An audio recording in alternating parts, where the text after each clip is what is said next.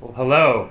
It is an honor to be here, and thank you for taking your morning to come here and look ahead, right? And we're looking ahead today at a pretty amazing thing, artificial intelligence, which has been in the news everywhere. And Envision understands that when we have conversations about these difficult things, we can see better for ourselves, for our teams, for our families. And I had the honor of being recruited by Phil to come and talk about this because I'm one of these futurists who's been studying this phenomenon for the last 20 years, and from a complex systems perspective, from an adaptive perspective, right? How does life adapt to accelerating change? And we're definitely in that world today, aren't we? So it's an amazing time, really, to be in. So my slides are available at this link here, Foresight University, my primary consultancy, at ForesightU/pubs. So anyone who would like to look at the things we talk about today, afterwards, just go to that website and download them if you'd like. Okay. And our theme today is going to be flourishing, not just prospering, not just thriving, but flourishing. And what does that word mean? Think of a Johnny Appleseed, somebody who plants seeds that don't necessarily flower during your own lifetime, but they're going to flower, right? It's called legacy thinking, right? That's flourishing. And when we think ahead to the next generation, we are taking that perspective, right? It's even more fundamental perspective, really, than thriving, which is a wonderful word, right? Gets us beyond this survival thinking, right? And scarcity thinking. And we really are in a world where we're using these tools to create abundance. And there's good and bad things coming out of them, right? And it's easy to be scared by the bad things we see and disengage. But when we get back to that flourishing mentality, what seeds can I plant today?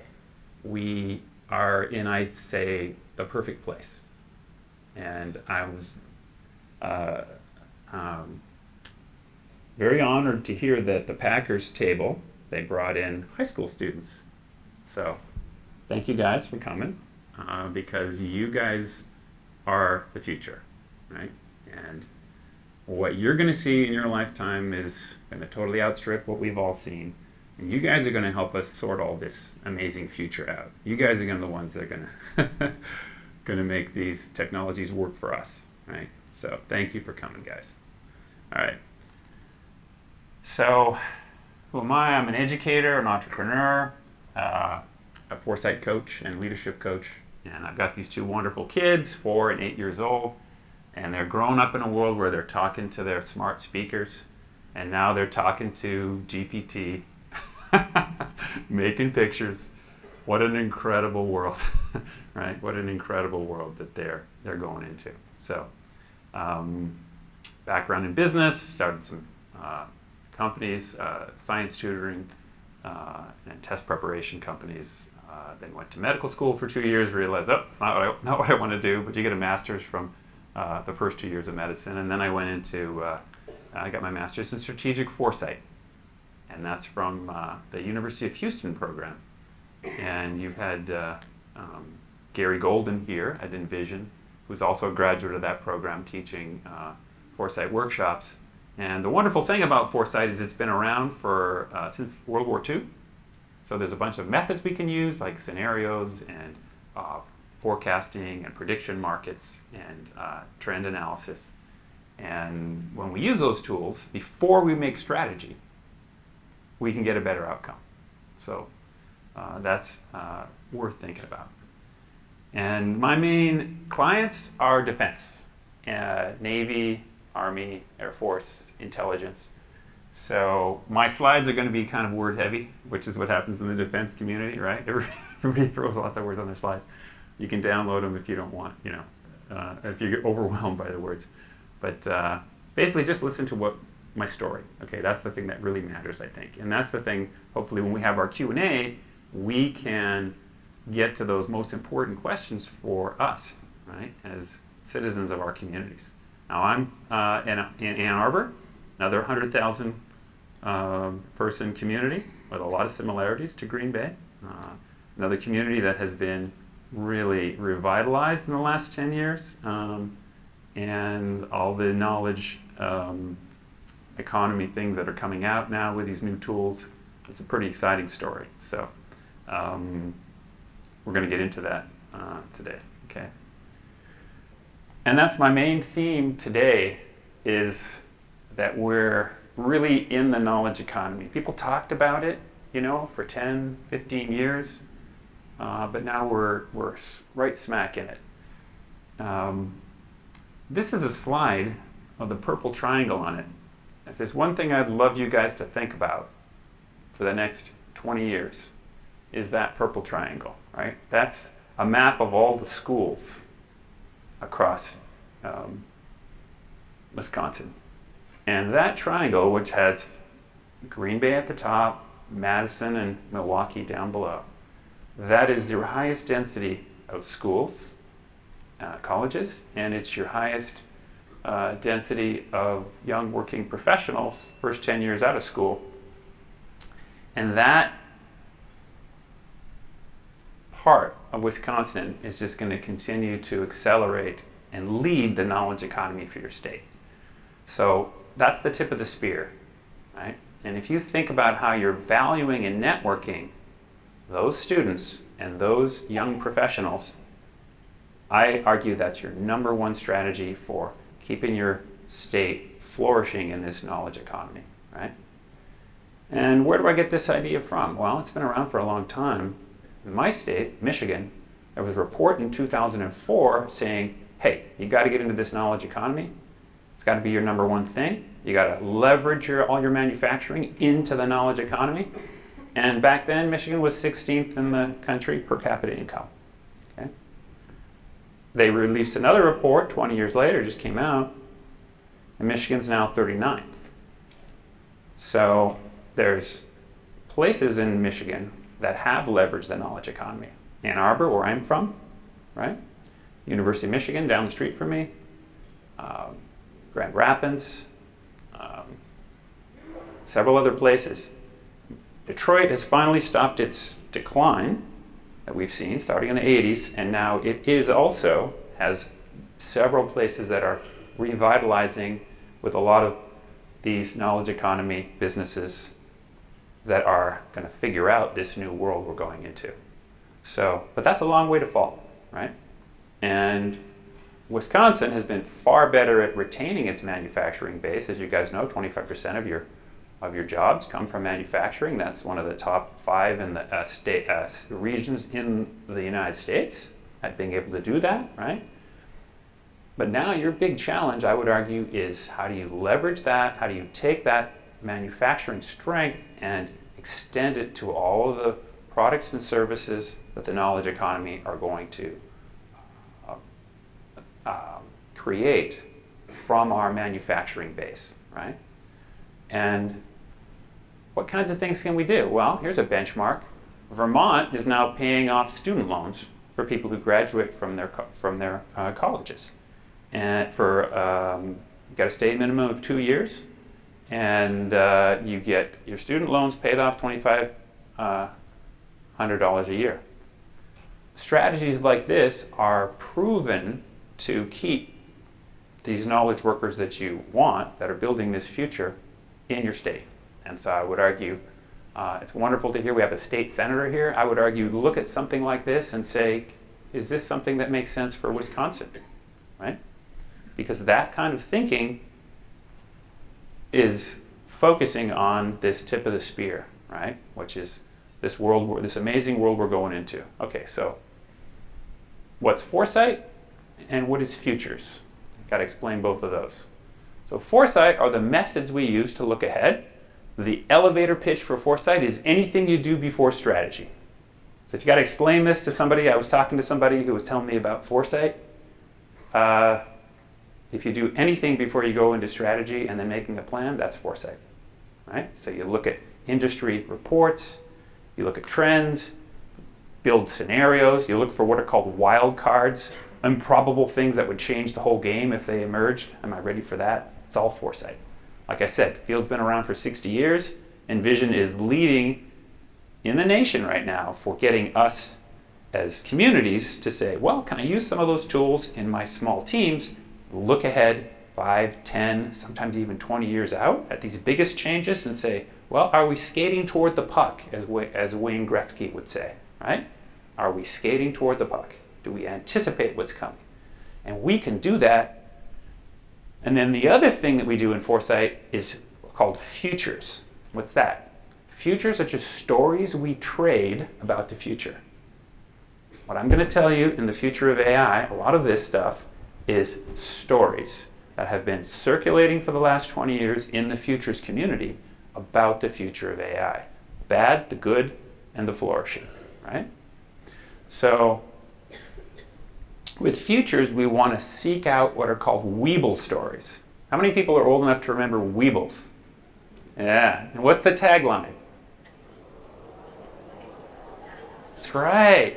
Okay, kids, a Weeble is a toy that gets back up.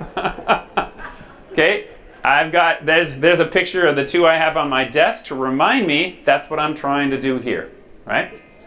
Now, why do I want to tell you a Weeble story? Because a story that gets attacked is an important story. That's the story where someone might lose some business, power might shift between one group or another. But if it gets back up, if the trends keep reporting it, that's not hype, that's not fantasy, that's not a utopia, that's something you need to pay attention to. So I'm going to give you my best Weebles this morning and then in the afternoon, and I'd like you guys to try and knock them down, okay? All right, so foresight. Where does it fit into how we adapt? Well, there's this in my book, Introduction to Foresight here. I've got a few copies. I got 8 copies for anyone who wants them. I'll put them up at the end of my talk here. And you can get it for free, the digital version of it, at that link that I mentioned, foresightu.com/pubs. Okay. We have models for how we use foresight and how we integrate it into our world.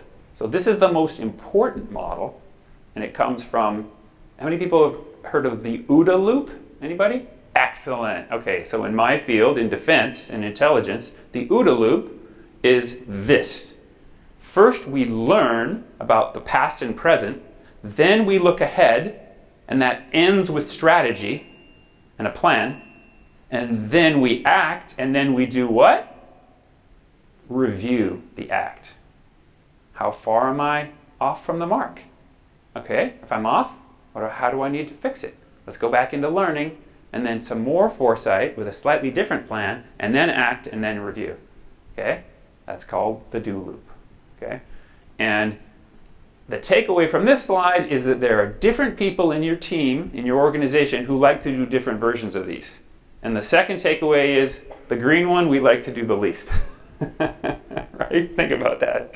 Nobody wants to criticize themselves or have other people criticize them. But remember our Weeble. If you do that, if you criticize what happened and then you get back up, then you get a better learning step, and then a better foresight step, and then a better doing step.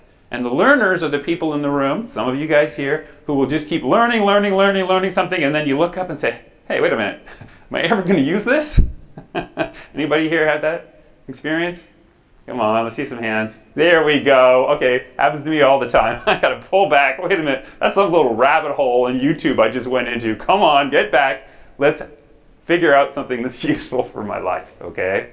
All right, so this is a very valuable model. The second of 3 models I'm going to give to you is called the Foresight Pyramid. Now, who came up with this? A guy named Alvin Toffler. How many people remember him? Yeah, greatest futures of the 20th century. Thank you, sir. Yeah. What did he say? He said, guys, there's 3 ways we look to the future. The possible, the probable, and the preferable. what could happen, what's probably going to happen whether you want it to or not, and then you mix those two together, and what do you get? What you want. And that goes to the top of the pyramid. Make sense? That's the one we care about the most. That's in purple. The rest of my slides are going to have green, blue, and purple highlighted in various places to help us think about the power of this triangle. Now, who leads the possible? Individuals. They're constantly creating. That's their main mandate in yellow there, right? They are constantly experimenting, exploring. Who leads the probable? The things we want to protect, things we want to control and understand, and all agree on. Groups. All the groups. We're all members of different groups, right? And we have certain approaches to how we try and understand risk, how we try and control the things we don't want to have, and make sure everybody agrees to the same rules. Now, who leads the preferable? That's a really interesting third perspective we don't always think about. The whole network, the whole ecosystem of all of us interacting in a market. Does that make sense? That's the network perspective. And that we're going to spend a lot of time thinking about because that's the flourishing future. The network is always figuring things out. The whole group, the whole ecosystem of all the competing and cooperating. How many people have heard the term co-opetition? What does it mean? It means we try and cooperate first and then compete within a set of agreed upon rules. That's what sports is. That's what capitalism is. That's what democracy is. That's what our moral systems are, right? Our norms. Co-opetition. Humans are incredibly pro-social. We cooperate and then we compete within the rules and we keep changing the rules, right? So that network perspective, that's the most important perspective to have. All right, so now we get to our main topic, AI, right? First thing I want to say is it's a long way from NI. What's NI? Natural intelligence. That's what we do, right? We all have an incredibly complicated brain. 80 trillion unique connections inside of each of our brains. It runs on 20 watts. Think of a 20-watt light bulb. No computers anywhere close to doing anything like that. We have complex logic, we have emotions, we have deep world models, models of ourselves, of others, and we have consciousness, this incredible gift, right? Empathy, ethics. All right. What's AI? Very simply, it's just simulating that system, that amazing system. Is it good at it yet? Yes. It's good at it for some very basic things we're going to talk about right now. Not for a bunch of the complex things. All right? And it's an amplifier and an accelerator of human ability. That's the other second thing we need to think about. Okay? It amplifies for good and for ill both what we can do and also what machines can do, what our robots can do, right? And it's a catalyst for mostly good and some bad outcomes, but mostly good. Remember that pro-sociality I talked about, that we're built to cooperate, right? And it's a game changer for foresight. The 3 Ps, the probable, possible, preferable, we can see much deeper into all 3 of those with AI. And that's powerful, that's useful. Okay? But what are the mindsets we want to have when we think about how to adopt this accelerating thing? Well, a guy named Ethan Mollick, he's a professor at Wharton College of Business, University of Pennsylvania. He's probably the best single blogger on the web about generative AI, which exploded into our world in November of 2022. Right? And his blog, One Useful Thing, I recommend anyone go and read some of the articles on One Useful Thing. Now the nice thing about Ethan is he's finally publishing a book, which is coming out next month, called Co-Intelligence. And if you want one single book after our talk that might help you think through the implications of computers we can talk to for our lives, and that computers that can make video and computers that can understand patterns, right? Simple patterns, right? the way that they can today, Co-Intelligence would be the book I would recommend. Now, as Ethan says, there's 3 levels of thinking we can do when we talk about AI. We can think about cost savings and defense. How do we prevent bad things happening? Right? How do we create new efficiencies with these tools? Then we can go to level 2, where we think about how can I not just get more efficiency in my business, but I can actually maybe eliminate some processes and some workers, perhaps. But how can I grow my market? And what new opportunities can I reach now with these tools that I couldn't before? And then level 3 thinking, he says, is breakthrough thinking. How are these tools going to change the rules and change the whole environment that I've been operating within, right? And for all of these, we can do short, medium, and long-term thinking. But for level 1, we tend to think short-term. For level 2, we tend to think medium, which is up to the next 4 years. And for level 3, anything beyond the next election cycle, that's breakthrough thinking. And I'm going to give you a few weebles today that are breakthrough weebles to think about. What's going to happen in the next 10 years, right? What's going to happen when you guys are out there in the world building some of these things or interacting with some of these things, right? So anyway, so this book next month comes out. I recommend it. All right, and then the last foresight method I want to explain to you is called STEEPS.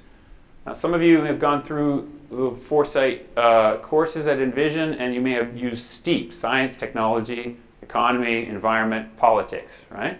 STEEPS puts society at the end and science at the beginning. And you need to add science for these accelerating technologies, because you can't understand the future of the technology unless you understand a little bit about the scientific capabilities that the technology has. Does that make sense? So 6 categories for us to think about when we're analyzing something complicated like this. Now, the simplification is that science, technology, and the economy, particularly entrepreneurship, those first 3, STE, that's the disruption. That's the incredible speed of change that we're all going to see. Science, tech, economy. That's my talk for the first half of our session today. And then the second half of my talk today is going to be about environment, politics, society. Those 3 are the regulators of all this accelerating technology. And why do we have politics and society in purple? Do you remember that pyramid? Purple at the top, the preferable? That's the stuff we care about the most. That's where the flourishing happens, is in our political solutions and the quality of life, the society we live in. So we put society at the end because, remember how your mom said you got to eat all your vegetables before you get to the meat? All the stuff we want to talk about the most, we can't really think well about it unless we step through all 5 of the others before. Does that make sense? Yeah. So that's the last model that I think is really helpful for us as we are adapting to all of this change, crafting the futures, communities we want. All right. So let's get into these. Let's get into the first 3 of these this morning. All right, science. So what's accelerating change?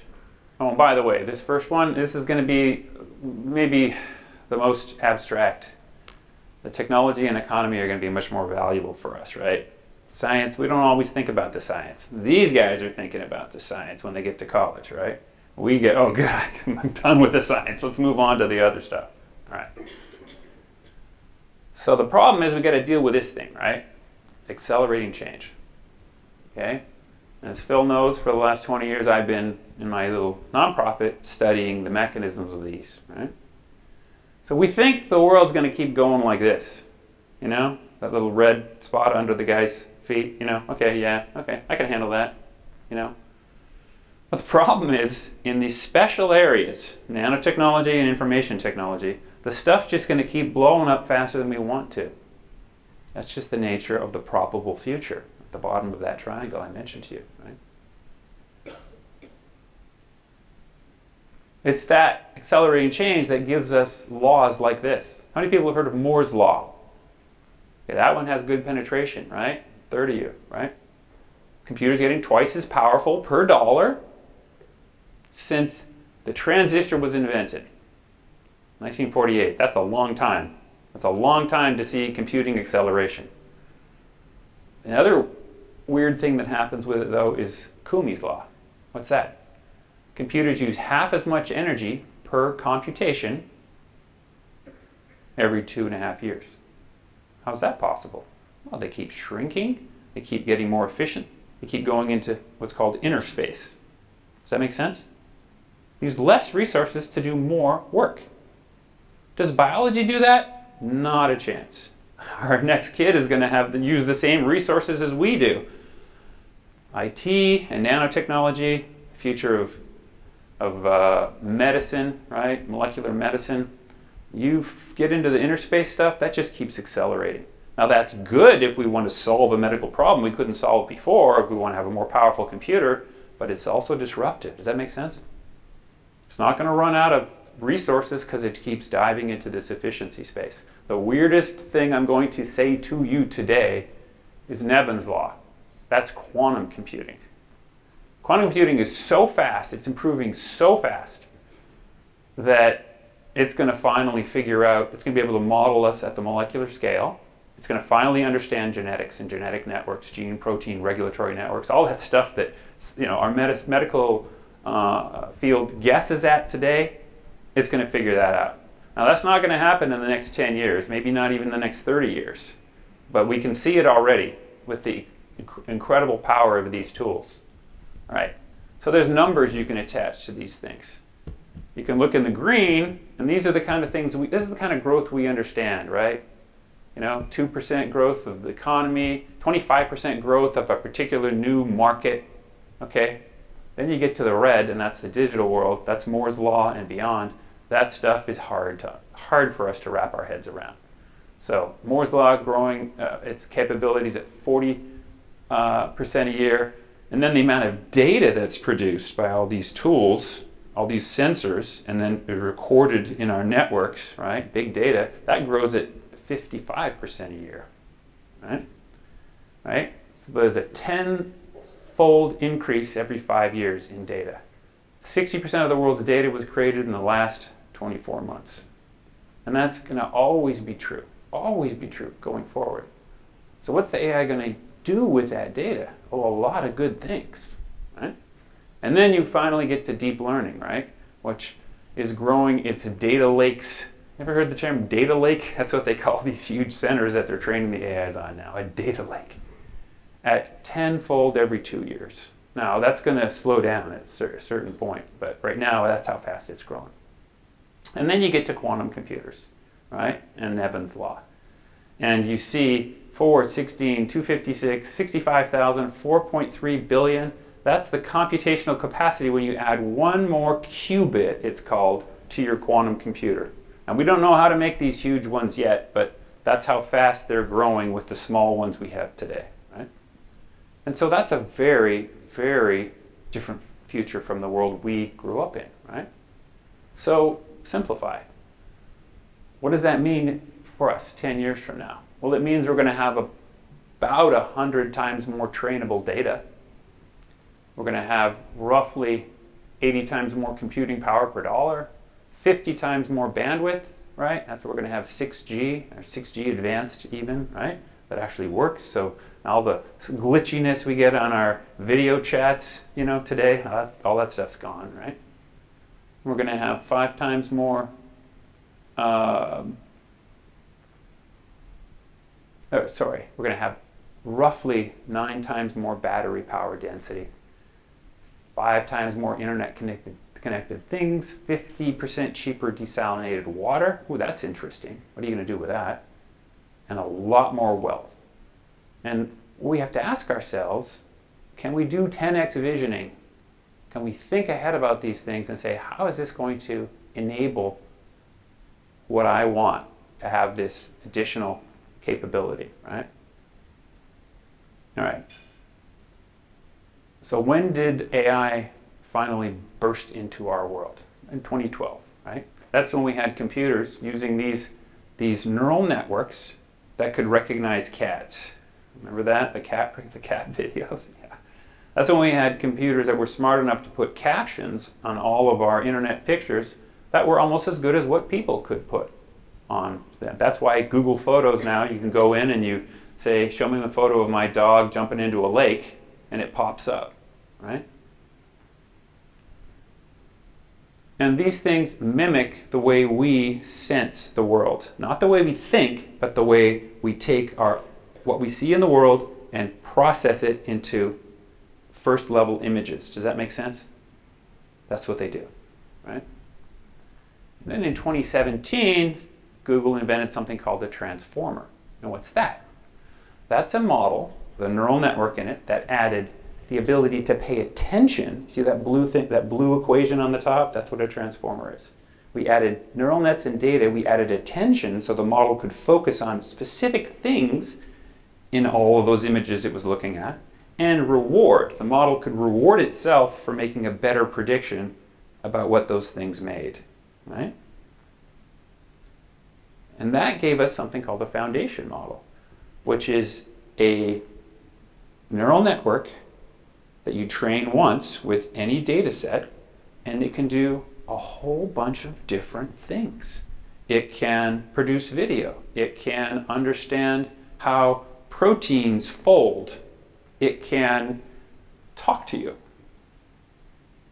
One model, do a whole bunch of things. That's a really interesting new capability. So a bunch of people started talking, starting in roughly 2017, about artificial general intelligence. What the heck's that?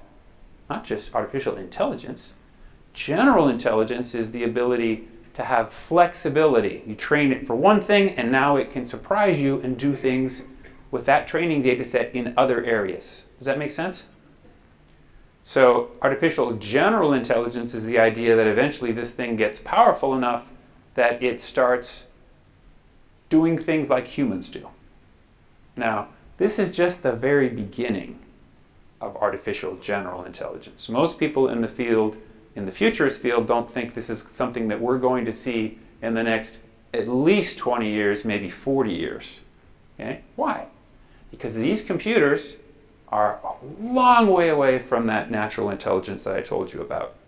But what will they do? They'll do specific, narrow things like being able to generate video, being able to do simple first step logic, if this, then that, very well. I want you to think of them like a kid that is super world aware, but is still a kid. Okay? Like a sidecar. Microsoft calls it a co-pilot, right? This is a kid co-pilot, okay? That's just has seen all the stuff in the world, but is constantly making little mistakes, and you have to correct it. Does that make sense? That's the next 20 years of AI. Okay, so that's good and that's bad. All right? And so here's Microsoft's strategy in a single slide. What are they going to do with these tools? Well, they're going to take this large language model, this foundation model. They're going to push it into all of their applications on Office 365. And they're going to create something really interesting called a graph, the Microsoft graph. What's that? That is a graph of all the data that the user has loaded in and that the business has loaded in, that the little AI can look at and try and understand the relationships between. Does that make sense? And it's going to be captioning, labeling that relationships, just like the AI that I first showed you that could recognize cats. Okay? And you're going to be looking at those labels and say, oh, that's good, no, that's bad, no, that's good, that's bad, I want this, I don't want that. And that is the next 20 years of what we're going to see. Fascinating. And they have they have a safety approach that involves something called guard railing. How many people have heard that term? That's blown up in the last 3 years. Yeah, what is that? That's talking to your little AI and saying, please don't do this. I don't want political information. I don't want information in this category, right? Don't talk about that. Don't do this, right? You train it to not do that, and then the system doesn't do that. Okay? And this is going to be hugely powerful. And this slide tells you why Microsoft's the most valuable company on the in the equities market today, right? Okay, single reason. Okay, because that stuff's going to be very, very helpful. All right. So now we have a slide on Wisconsin executives, small and medium manufacturers. Do they see this future? Well, right now, half of them aren't. This wonderful last month survey that I just found on the web for my talk today. Slightly more than half of these execs that were polled AI is not going to affect businesses like mine. Okay, that's not true. It's going to affect them, right? And we need to start asking ourselves, how do we see this happening? Okay, and the PC, the internet, the cloud, smartphones, these previous technology waves, a lot of us didn't in the industry space didn't see them until later. Some of them saw them earlier, some of them saw them later. This one is just the next wave, right? It's just another version of that, and we have to see it. All right. So let's talk about some of the specifics of the things you can do with these, right? In purple here, here's some of the things you can ask one of these models, whether it's ChatGPT, whether it's Google's Gemini, Microsoft's Bing. What can you say to these things now? First, I want to see how many people have actually done this, have been talking to one of these models. Okay, this is great. This is great. So that's half the people, right? Half of us.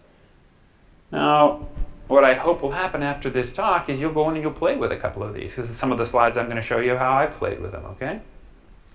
And you can ask things like this. You know, is this true? Is there evidence for this? Or is this just one of those clickbaity things out there that people are talking about, some fake news thing, right? You can also say, explain it to me in this length. I want just 2 paragraphs. I want a page. I need to do X using Y. What are the typical steps I would do? Well, here's my resume. How would you improve it? Based on X preferences and Y values, what advice would you give me? Right? Are X and Y related? And if they are, give me 5 examples. Right? Apply this concept, this framework that I like, to this thing, and give me 5 examples. Or sorry, step by step, and give me 5 options. Right? And even finding assumptions. What would need to be true for this wild card to actually happen? And what variables would I measure? And I've done all of these, and it's really interesting. You're really going to get a lot of value out of that. So we're in a world now where the learners are inheriting the earth, as Eric Hoffer would say. And who are the learners? All of us, but particularly our students. Remember my student orientation? That's the orientation we need to really help our communities see how we're going to use these tools. Now, to simplify what I just said, there's 5 superpowers I'd like you to think about.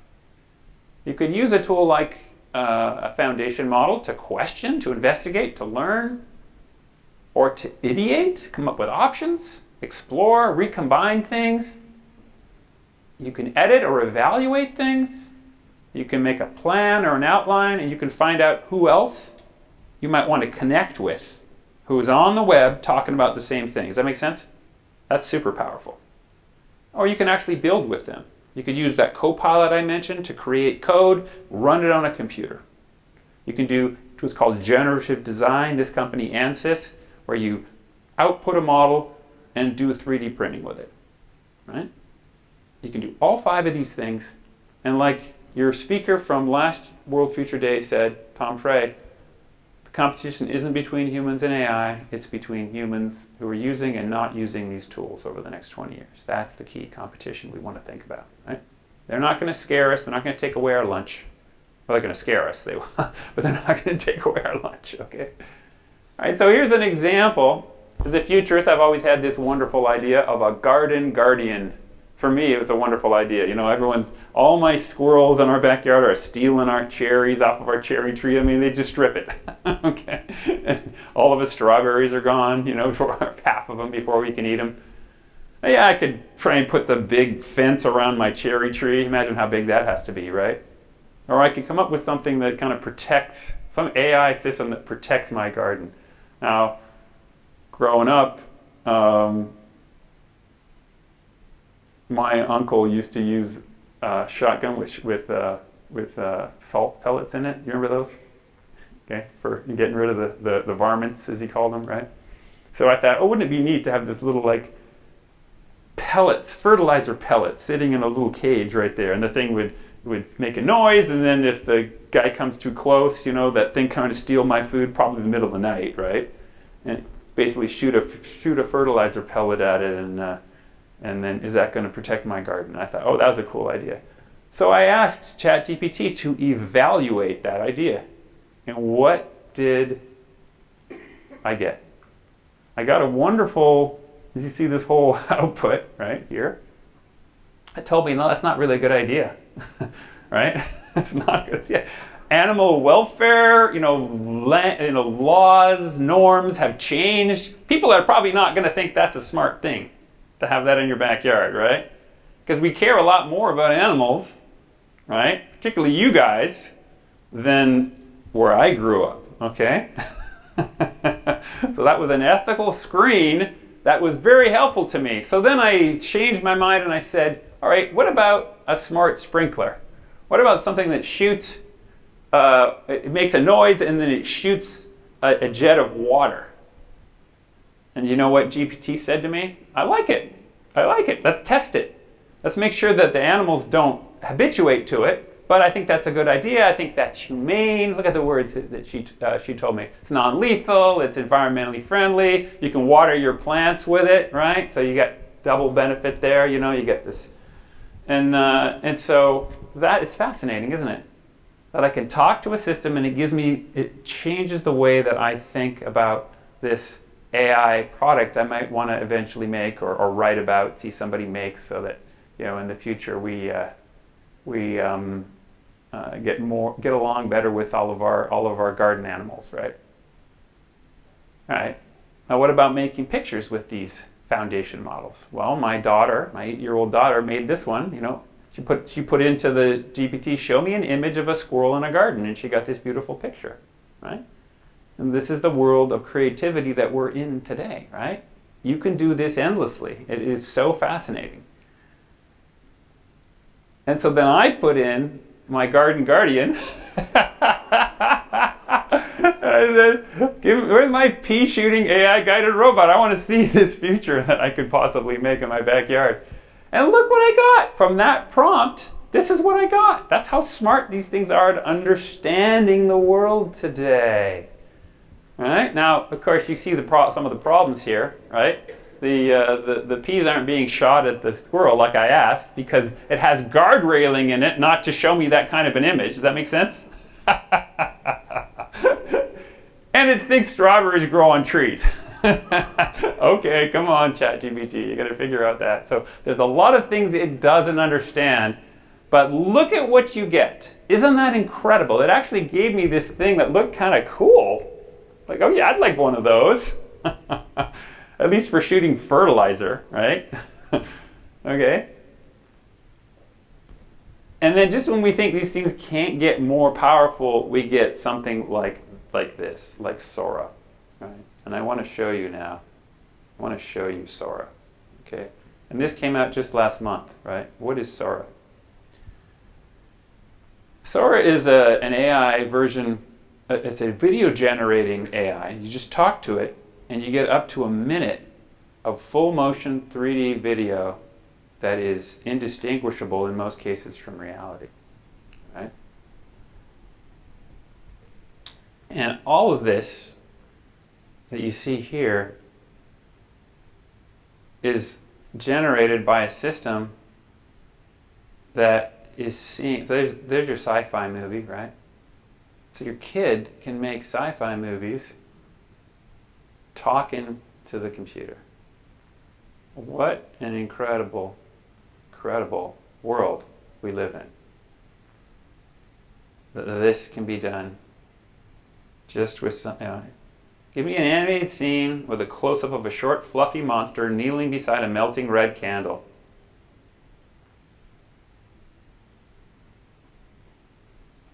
papercraft world of a coral reef rife with colorful fish.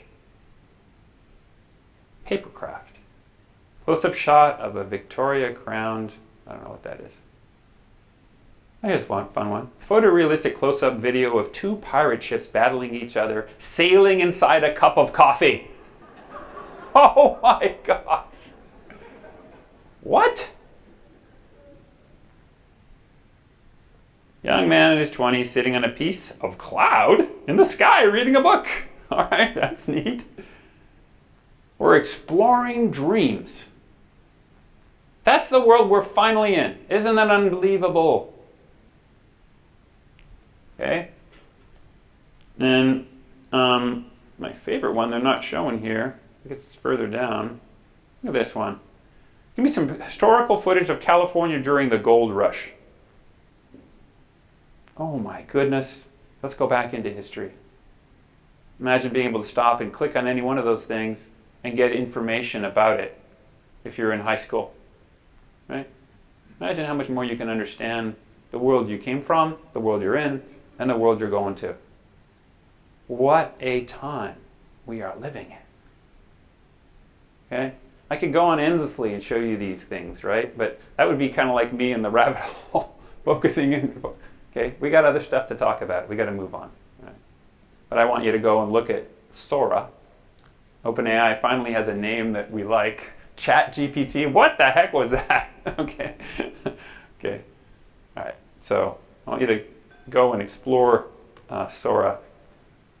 Just go to the Sora web page if you want to see a lot of problems with this technology. What are some of the benefits in green? Well, there's something called upscaling. We now know that all those old grainy, movies we used to watch, and the black and whites and all, we know those are all going to be, and all the old crap games, sorry, not crap, all of the primitive games that some of you guys played, back in the day, all that stuff's going to be upscaled to this level of resolution because that's an easy thing for AIs to do today. Oh, that's very nice. Good. I want to watch all those 50s movies in beautiful, color with modern, tones. Neat. Okay.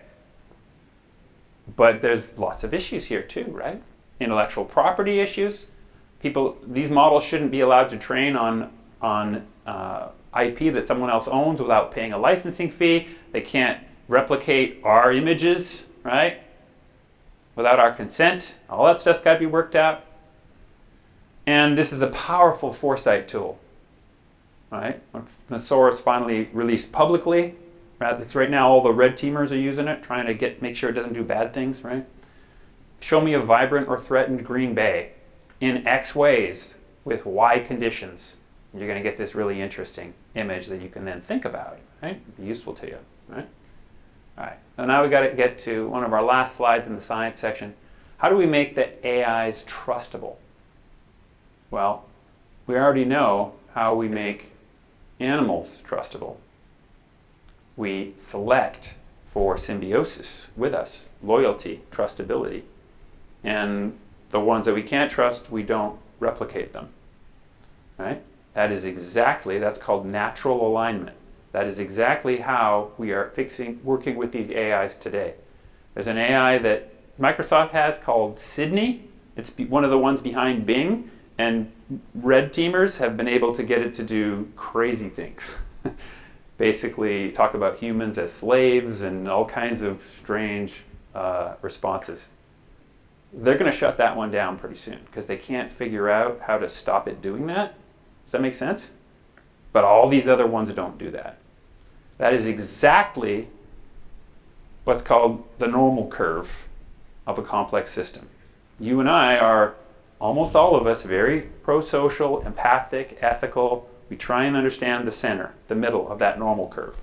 And then there's always a few people off on the extremes. And you got to pay attention to those people. And if they're doing some bad things, you got to try and help them fix those bad things. And if you can't, you put them in boxes. Does that make sense? You fight them, you put them in boxes. That's always been true. That's always been how humans have made our societies adaptive. And that's exactly what we're going to do with these AIs. I want you to envision a world 20 years from now with robots, with AIs cohabitating your space, and you're thinking of them all as Labradors, or whatever your favorite dog is, or cat, if you're a cat person. I love cats too. Cats are a little less trustable than dogs, right? They do their own thing.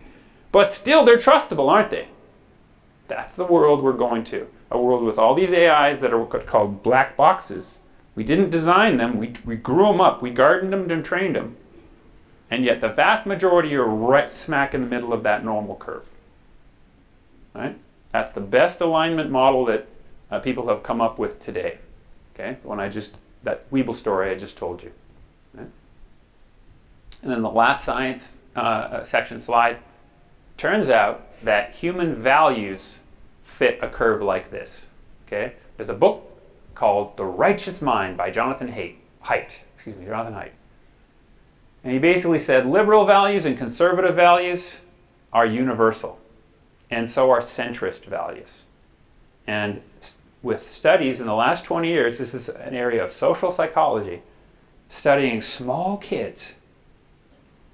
Social psychologists have finally started to figure out that these values, we all have all 8 of these values you see here.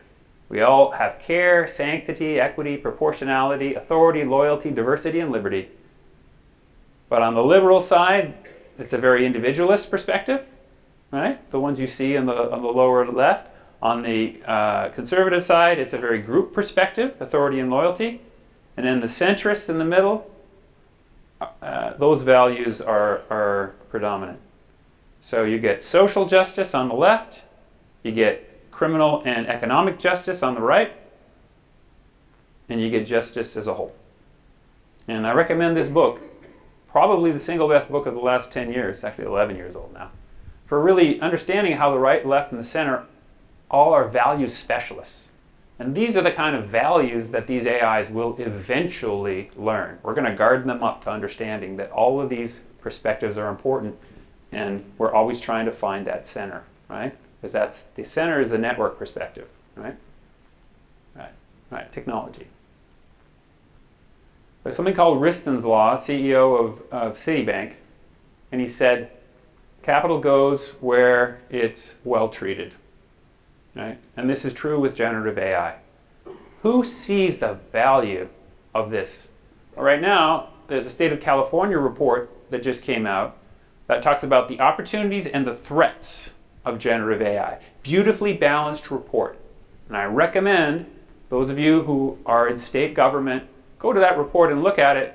And it turns out my wife actually wrote the first version of that in 2018. It's called the AI Roadmap for California. She was at Google at the time.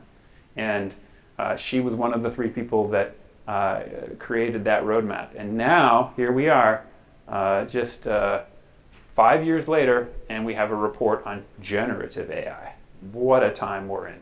So what about corporate? Who's leading corporate? Lots of people. I found this wonderful example from Froedtert Health and Medical College of Wisconsin of something called Layer Health. So Layer is putting generative AI into medical chart review. So it's taken all that patient data and it's creating these beautiful summaries for doctors and nurses and other patient care team members of that person's chart. So it's another window in to that person's medical history and their current issues, right? And this company, Inception Health, which is a VC arm of Froedtert Health and Medical College of Wisconsin, you go to their website if you want to see people in your network here who really understand the future of generative AI. There's like 40 people there that really impressed me doing the research for this talk. As people that are saying, okay, how do we apply this in a very powerful next step way for our patients, right? Okay, universities. How are universities leading it? Well, my university, just two miles down the street from where I live, University of Michigan, just put $75 million into OpenAI for their VC arm to look at University of Michigan's data and say, how can we use this in a way that benefits our students better, right? All right, who's leading in hardware? How many people have heard of NVIDIA? Hopefully, yeah. So 110-fold increase in value in the last 10 years, right? Why?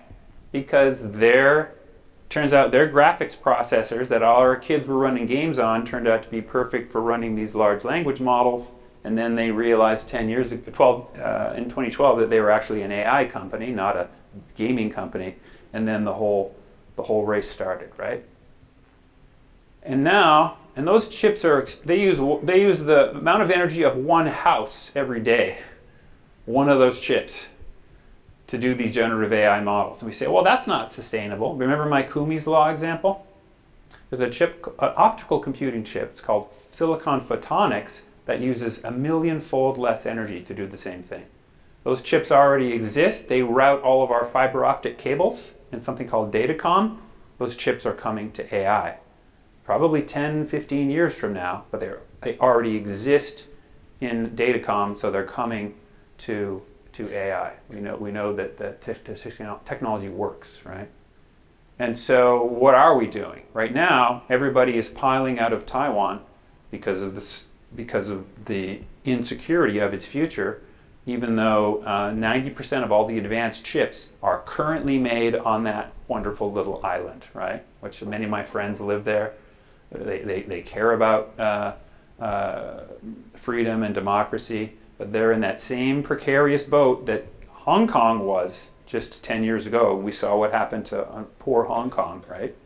In terms of the crushing of its democracy, right? So everybody right now is trying to build chips, and we all know the CHIPS Act of the United States, and then the Infrastructure Act, where all the money has come for us to build these networks here, and we're doing it, right? So we're taking care of that network that we need to, okay?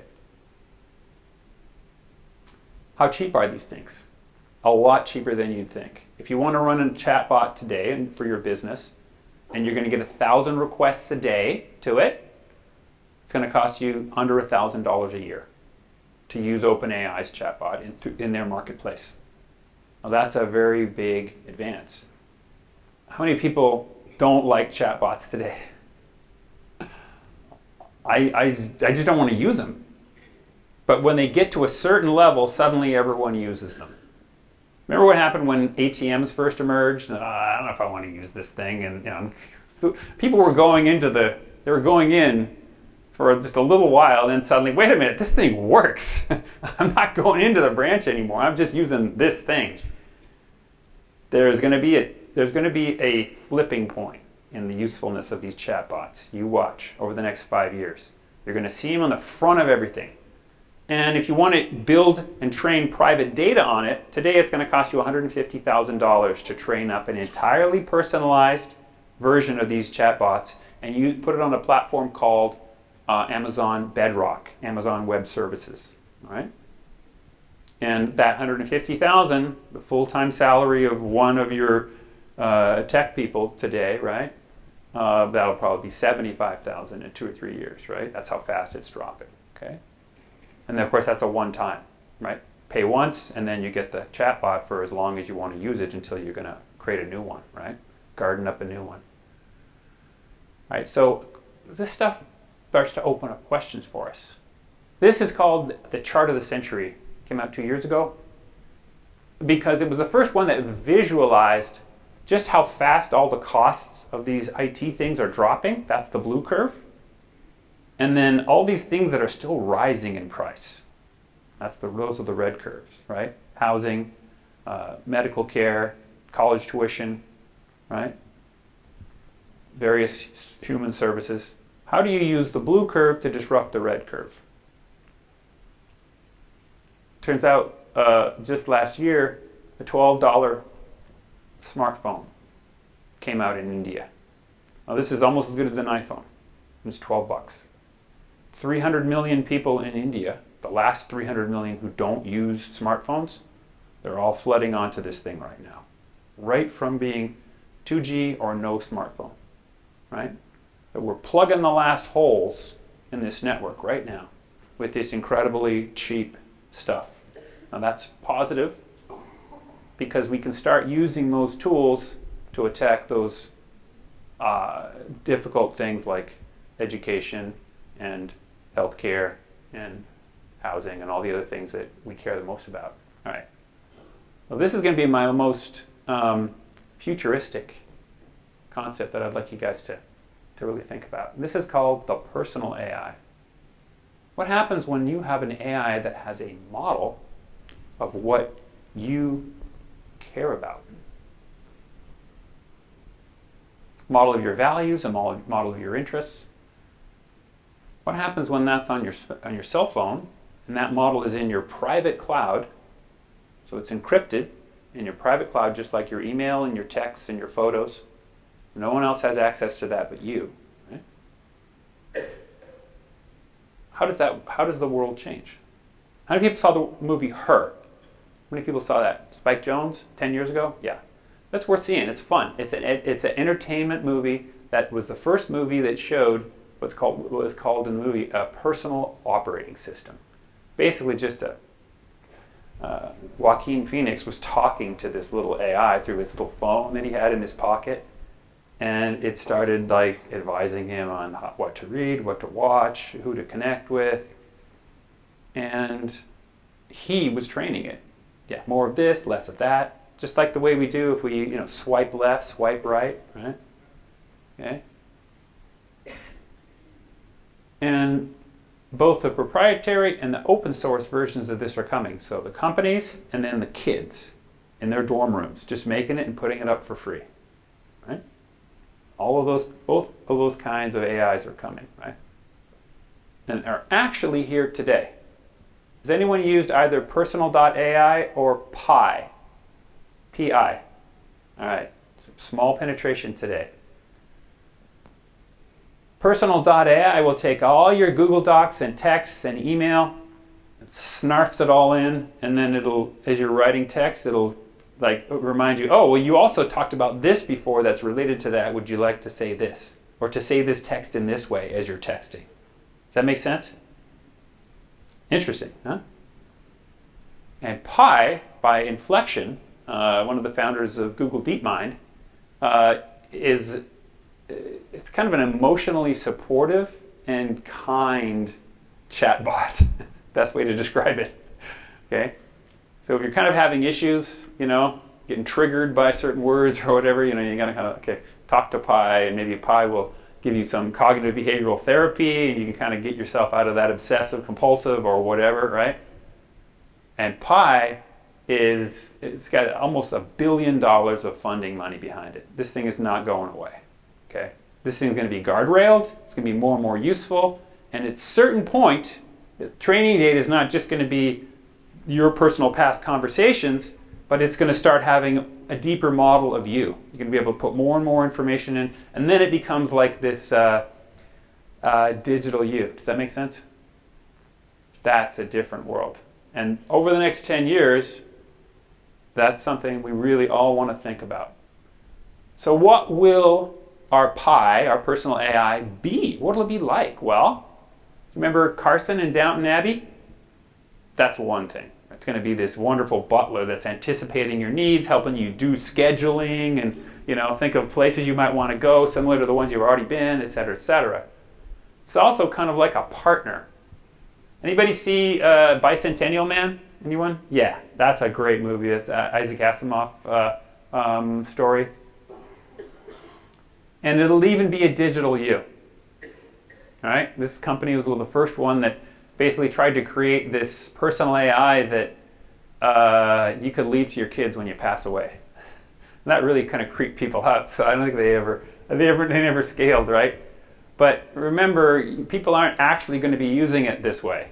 They're not going to be using it to create something for their kids afterwards, but that's what they will have. Just by using it during your life, it's going to have all your best stories, it's going to have your photos, it's going to have all this. You can be able to lecture to your kids still. Okay? Don't do that, right? Why? Just because you have this assistant, this sidecar, this buddy bot, all these different terms people have used, right? For a personal AI that is hopefully nudging you towards your best self and kind of guarding you against those things you want to get out of. Does that make sense? That's a very different world. All right. Now let's talk about how do these tools clean up some of the problems we have today? There's a lot of clickbait, a lot of fake news, there's a lot of stuff on the web we don't like. Well, we have to talk about graphs now. So a knowledge graph is Google's model for understanding how the web works. That little thing you see on the right, that little, looks like a Wikipedia thing of Thomas Jefferson. You Google Thomas Jefferson now and you see that thing up in the upper right corner. That was all put together by an AI. And that started in 2012.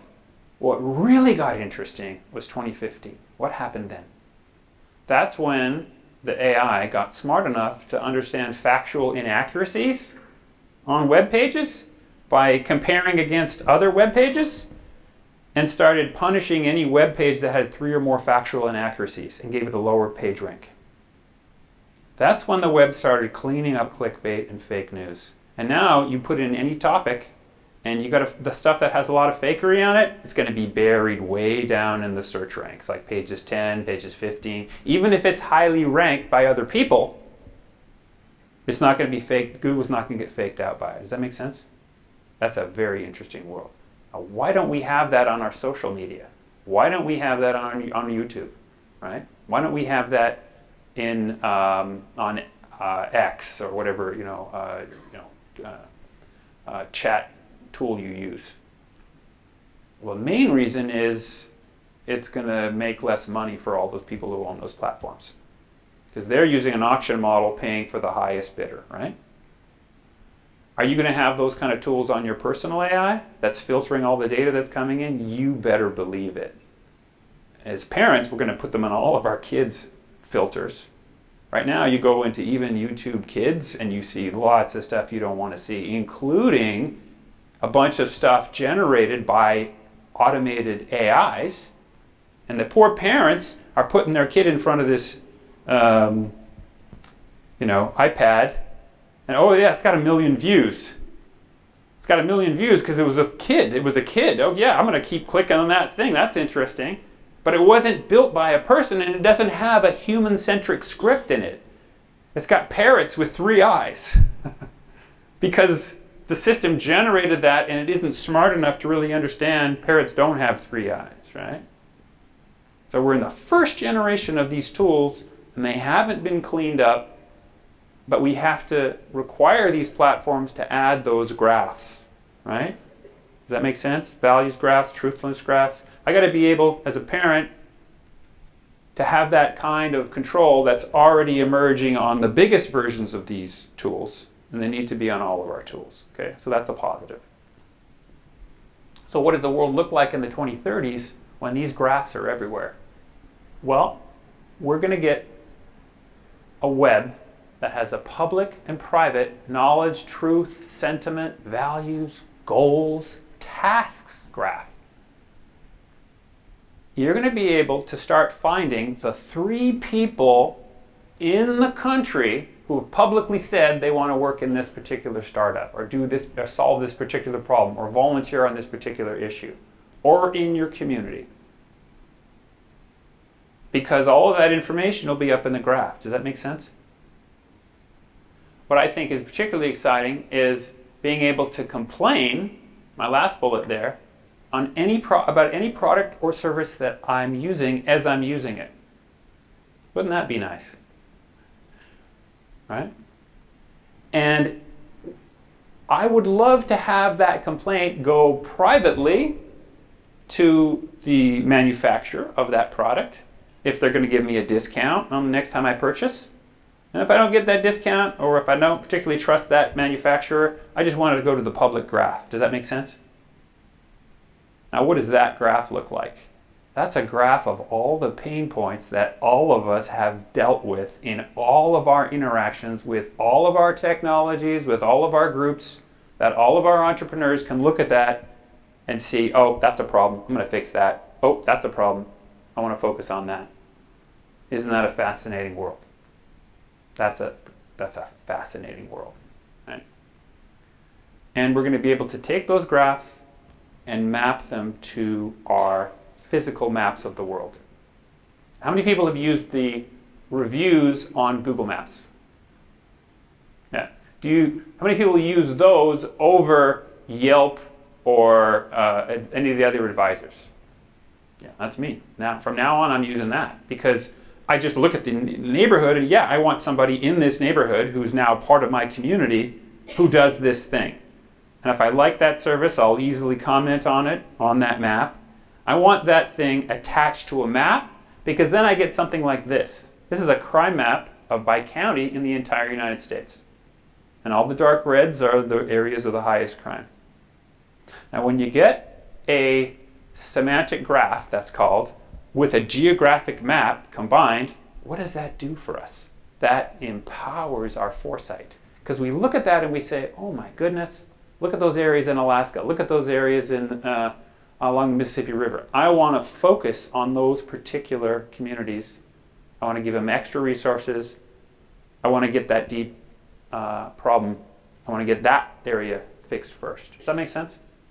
It values prioritization implicitly coming from these graphs. That's a very powerful and a positive future. Okay? And it gets even weirder. Smart glasses are here. They're here. 20% of us use a smartwatch or a fitness tracker in America today. 20%. A lot of people didn't think they were going to blow up as fast as they did. But hey, they're useful now, right? They're actually useful. So smart glasses are the next thing they're going to be useful. First versions that are actually useful, they're now $330, still expensive, come out from Meta. A smart glass is a set of glasses that has a little camera in the corner, and you turn it on whenever you say, in this case, hey Meta. Instead of hey Google, it's hey Meta. You turn it on, a little red light comes on so people know that you're like recording or taking pictures. And what do? Well, you see the world and you get interpreted. With the smart glass, I'm looking at this wonderful person I want to know, but I can't remember their name. And I get their name whispered through the little frame right into my ear.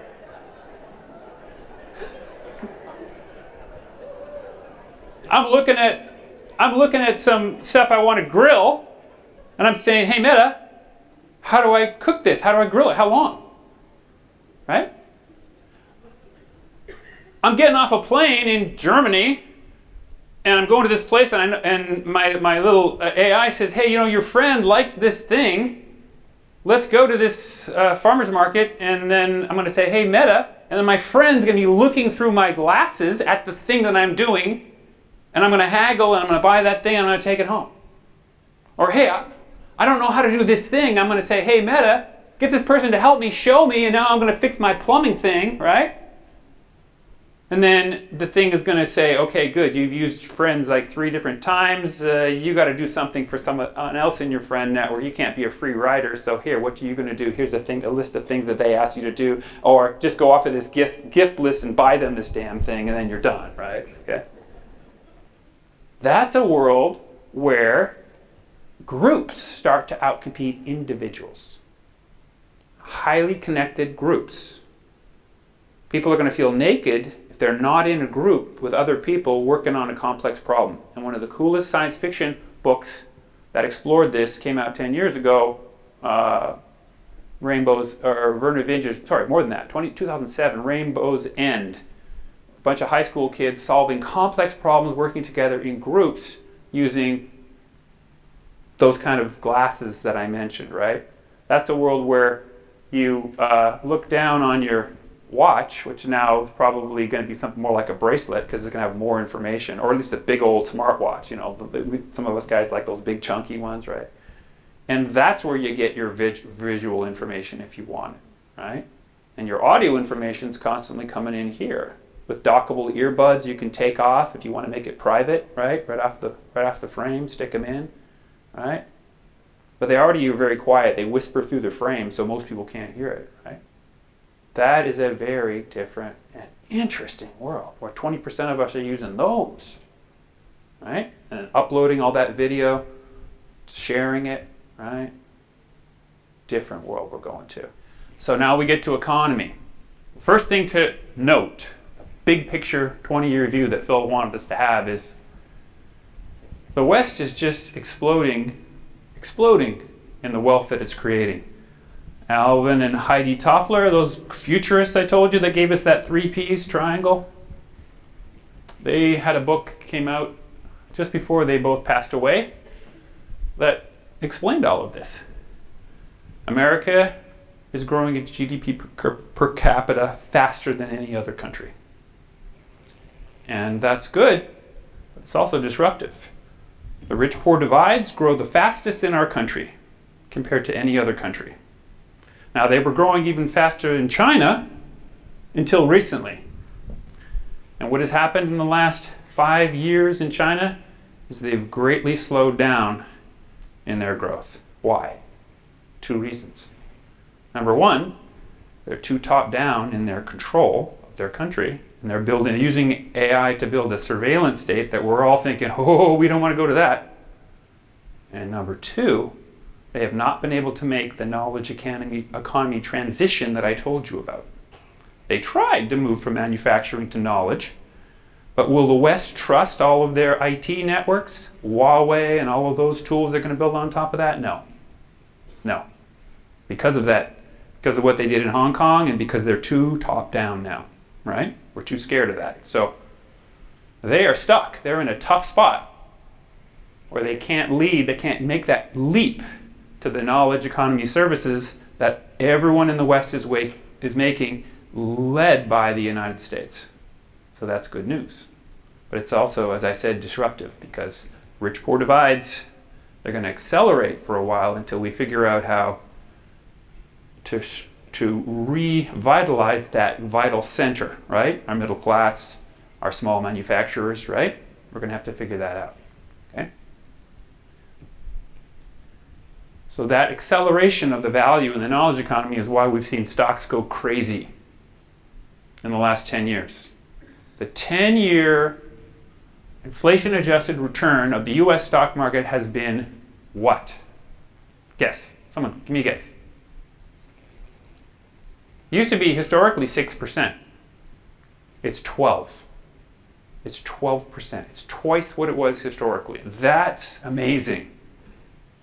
That means if you are invested in the stock market, either in the broad index or in a tech index like QQQ, right, the #1 tech index, you're going to continue to see these incredible accelerating returns. It's going to outperform real estate, which is the second most in the desirable areas, right? Because real estate grows based on the salaries everyone's getting from the tech, right? It's going to outperform commodities. It's going to outperform any other thing you can think of, as far out as we can look. So, anybody here have a Roth IRA? Wonderful. Now that's a after-tax thing. It's the biggest single tax giveaway that American citizens have. Right? How many people here have a custodial Roth IRA? Fantastic. I see a few hands. As soon as you're paying your kid an allowance, the age of 8 is what's typically considered. All you have to do is have them document their work that they do around your house, you know, cleaning things up in your home office or whatever. You can start paying them in a custodial Roth, tax protected, and they can get on that exponential 12% a year 10 years earlier than most people realize. Fidelity or Schwab will open that for you. It takes 20 minutes. I opened one for my 8-year-old. Okay? What kind of return is she going to see if I put $6,500 a year, which I'm allowed, that's the maximum, over 50 years? Every one of your kids gets financial independence sometime in their 30s to 40s, depending on how you define that term. That's incredible. But it's something we have to actively make the decision, the discipline to do, right? To be in the market. So that's a big economy takeaway we can ask ourselves. Are we doing that? By the way, Australians invest more in the market than Americans because they are default nudged into the market through their retirement, through their 401ks and such, and we are not. Americans have to make the active choice. Does that make sense? So, something to consider. 3 big picture concepts I want you guys to noodle on for the future of the economy. This wonderful book from these 2 MIT professors, Machine, Platform, Cloud, simplifies this economic future that we are in. First, they say human and machine teams are going to continue to outcompete individual people. Remember what Tom Frey said? Using the AI, humans that use it and humans that don't. That's the real competition. Second, platforms are going to outcompete products and services. Wherever your product and service can be inside of a platform, a network that people use, a market, they're going to outcompete the individual ones. Third, crowds of individuals or networks of businesses are going to outcompete individual institutions. And these are the 3 drivers of digital disruption, and they're why the average lifespan on the S&P 500 went from 60 years to 18 years today, and why all of these top companies are now digital platform companies in the market. Right? So let's look at each of these 3 briefly and get a sense of what that means. Well, one of the leading digital networks is something called Amazon Web Services. This platform runs 80% of all the most complex software today, and everybody else's, Microsoft's, Google's, all their cloud platforms, they were slightly late to the game, and they're all like secondary. They're considerably secondary. So when a platform launches first, it gets what's called a winner-take-most dynamic. So in every industry, as these platforms emerge, you want to ask yourself, there are first-mover advantages for a platform. In many cases, we want to be what's called a fast follower, second mover. Watch somebody else experiment and mess around. That's not true in platforms. If there's a new platform coming, you want to be part of it. You don't want to be late to the game. Okay? Amazon Web Services, by the way, has decreased its price per service, per computation, per whatever it's offering. How many times since it launched over 10 years ago? 75 times. Remember that blue curve I told you about? That's disrupting the red curve. Cheaper, cheaper, cheaper, cheaper. More and more capability on these complex things. Okay?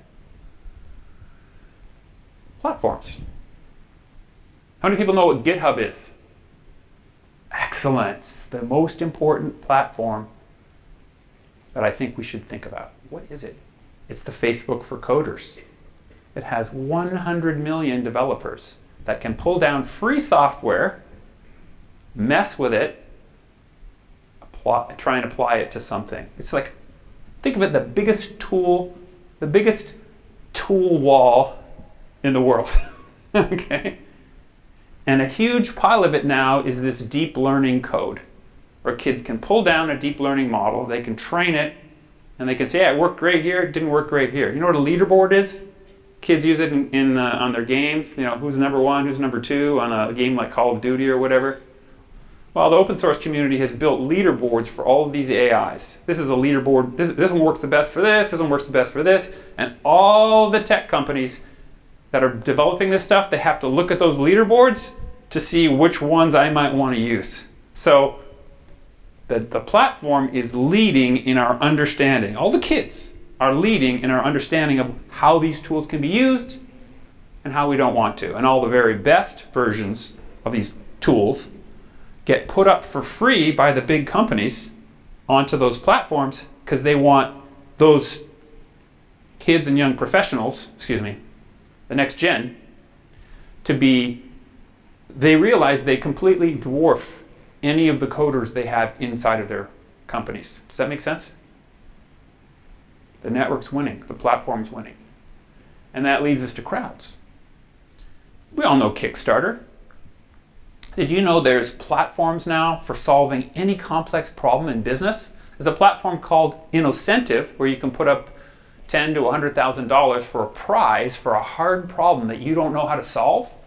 There's 300,000 PhDs on that platform who will take a shot at solving your technical problem for you privately. You just stick it up. Isn't that interesting? You have an AI problem you can't solve, you put it up on a platform called Kaggle, There's 200,000 data scientists, AI experts will try and solve it for you. You want to hire somebody hour by hour? Go to Gerson Lehman Group. There's 350,000 technical experts in particular areas. You can hire for a particular thing hour by hour, or you use a platform like Upwork. Most people know that one? Yeah. Or Fiverr, have you heard of that? Where you can hire people for as little as $5 to give you a logo, whatever. All these people are actually being empowered by these tools to do good work. Right. So what does AI look like at the industrial level? Well, all these things you see are great examples of things that are being accelerated. Here in Green Bay, Schneider National has this new wonderful logistics and AI innovation space called The Grove. Anybody seen it? Driving around? Beautiful space where they're giving, just like John Warner was telling us, giving us space for strategy. How do I apply it? Giving us space for strategic foresight.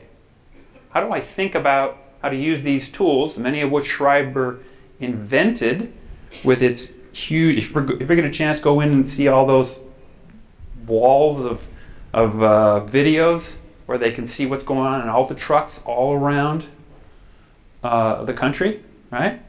They had to build that visualization and logistics network, and now they have a tool that they can sell to any other logistics network, whether it's in transportation or not. Right? It's a great example of a benchmark for where we need to go with things like machines and platforms, right? And then we have things like cobots.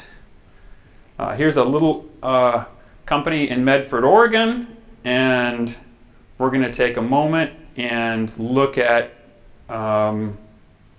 this is a machine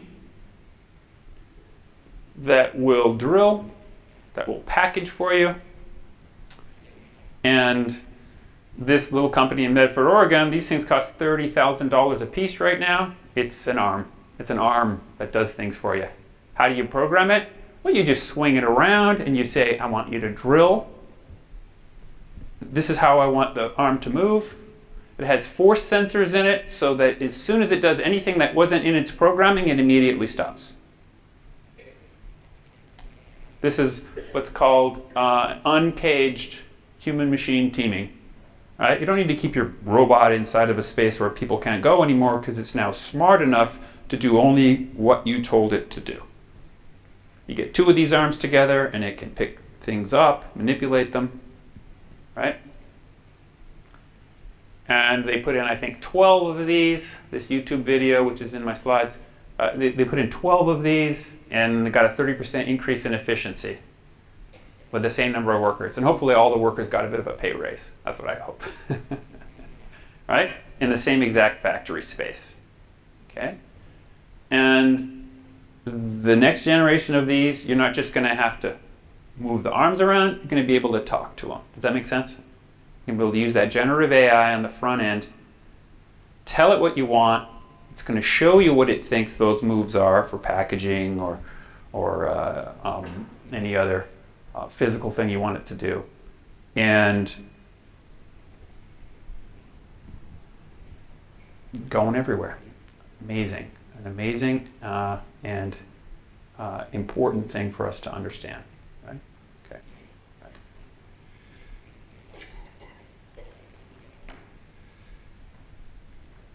So what happens when these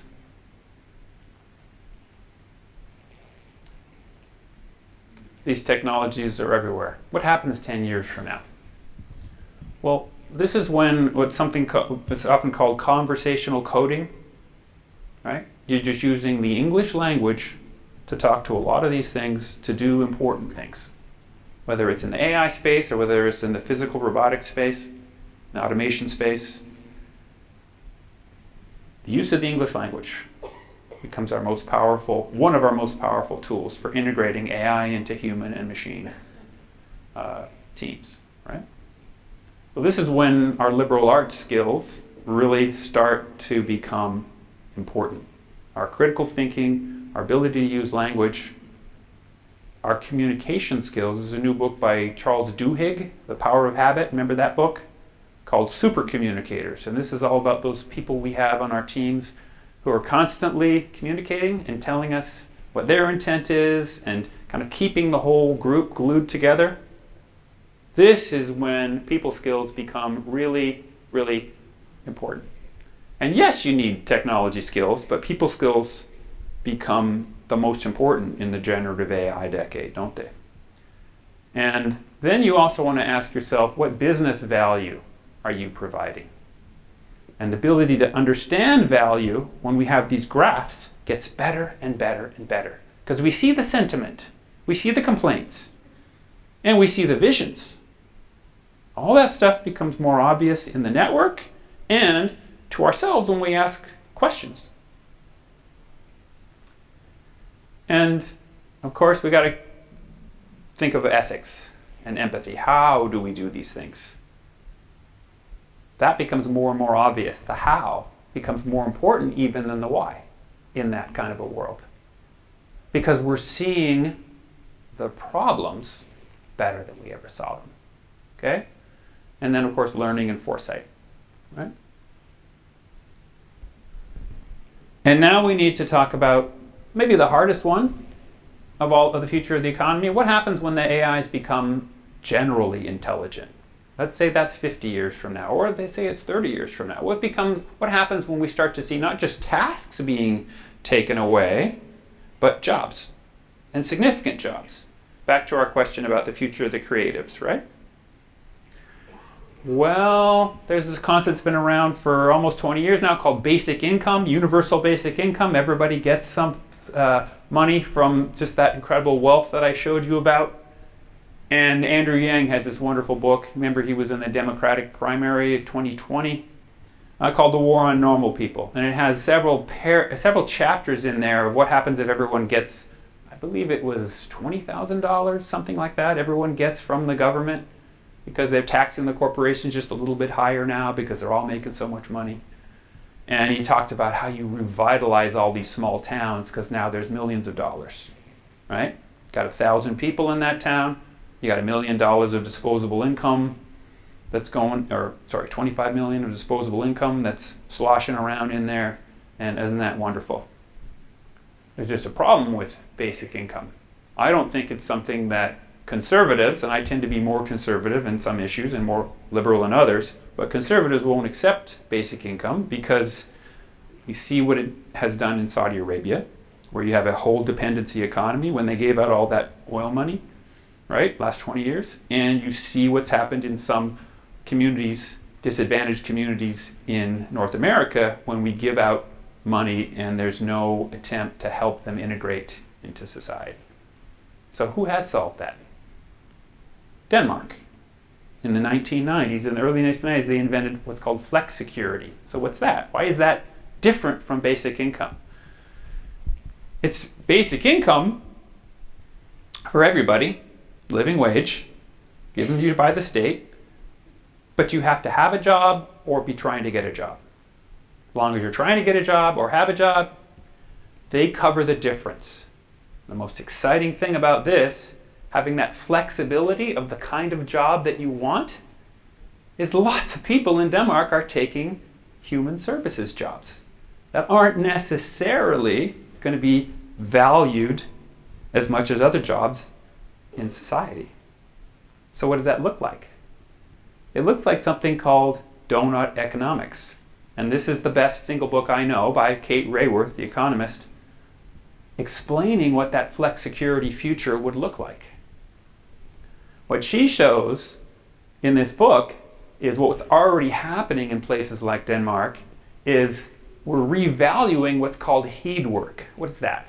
Healthcare, early education, all kinds of domestic work. It's being revalued when that money is available through the system, and all the conservatives in Denmark accept it because everybody is accepting personal responsibility to find meaningful work. Does that make sense? Fascinating concept. This idea, she thinks, everyone's going to understand over the next 10 years because it's a kind of basic income that empowers us. It's a very positive vision of how you're going to get beyond the simple GDP to these more subjective ways. It's often been called gross happiness product instead of gross domestic product, right? Okay. To a different, more inclusive economics. Okay, so I want to leave you with that thought from the economy section. All right, now we get to environment and health. Right? Most important curve to remember is called the adaptation curve. And this is a very simple idea by the Nobel Prize winning economist Simon Kuznets. He actually came up with this in the 1950s, and now finally a lot of other economists get it. And it's basically when a new technology emerges, it disrupts the system, makes things worse in the first generation, they stay worse in the second generation, and the third they finally get better than they were before the new technology came in. Now his famous example was the Industrial Revolution. What did it do? Created huge rich-poor divides. The peak of that was the Gilded Age. Anybody remember that? J.P. Morgan, the founder of Chase, bailing out the U.S. government. Here's some money, right? Because you're so insolvent. Okay, huge robber baron era, it was often called, right? And then in the third generation, we re-vote in redistributions, and that's the entire era from the 1890s in America all the way to the 1960s, where you saw these empowerments of the middle class, these thriving small businesses, right? Tremendous innovation. Because we've now taken the power of the Industrial Revolution and we've distributed it, right? With these new Social Security, with progressive income tax, 1914, right? Okay. And the environment works the same way. The Industrial Revolution made the environment worse in every country, in every city, and then finally we got rich enough to just start cleaning everything up. And that was the 1970 on, right? Earth Day, all the sustainability ethics, and now we're fixing all the stuff that made things worse. So that was an environmental Kuznets curve. And of course technology does it too. First generation calculators make us lose the ability to, to understand math. First generation video games, we sit in our caves and we don't, connect it to each other. First generation cell phones causing all these deaths, right? Third generation cell phones going to be smart enough while you're using them not to let you hold them up to your ear while you're driving, right? Okay. Third generation video games, kids are going to be connecting up with each other to solve all these complex problems. It won't just be the silly first-person shooters. It'll be these complex, I'm running for mayor, I want to do this, I want to lead a company. Those are the kind of simulations I want to put my kids into, right? We have some of those games today, but there's still about 8% of all the games. They're called serious games, educational games, or edutainment, right? That whole sector can continue to grow and get more useful, right? That's the lean forward method, the incredibilization we were talking about, as opposed to just fun or things that distract us, right? All right. We're also in a world where now solar and electric future is going everywhere. I can't stress this enough. Many people think the future is not going to be as rapidly electrifying as it is, but it is. Look at solar. 300 times cheaper over the last 40 years because of that nanotech, the gentleman in the back. That's a perfect example of nanotech, as you keep shrinking the size of these photovoltaics and increasing their efficiency, right, of production and their yield. And so now we're seeing electrification of everything. Even industry, which we didn't think was electrifying, is electrifying. BASF has this electric furnace. Rio Tinto has these electric smelters. Fossil fuels, we thought had to be at the center. No, they figured it out. They figured out how to use electricity for every major manufacturing application. We either have an application like those two I just mentioned, that's a demonstrator, or we have people in the lab saying, oh, this is the startup we need to make next, right?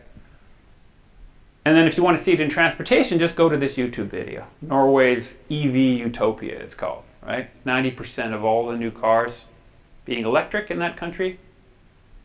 They're going to ban fossil fuel cars 1 year from now.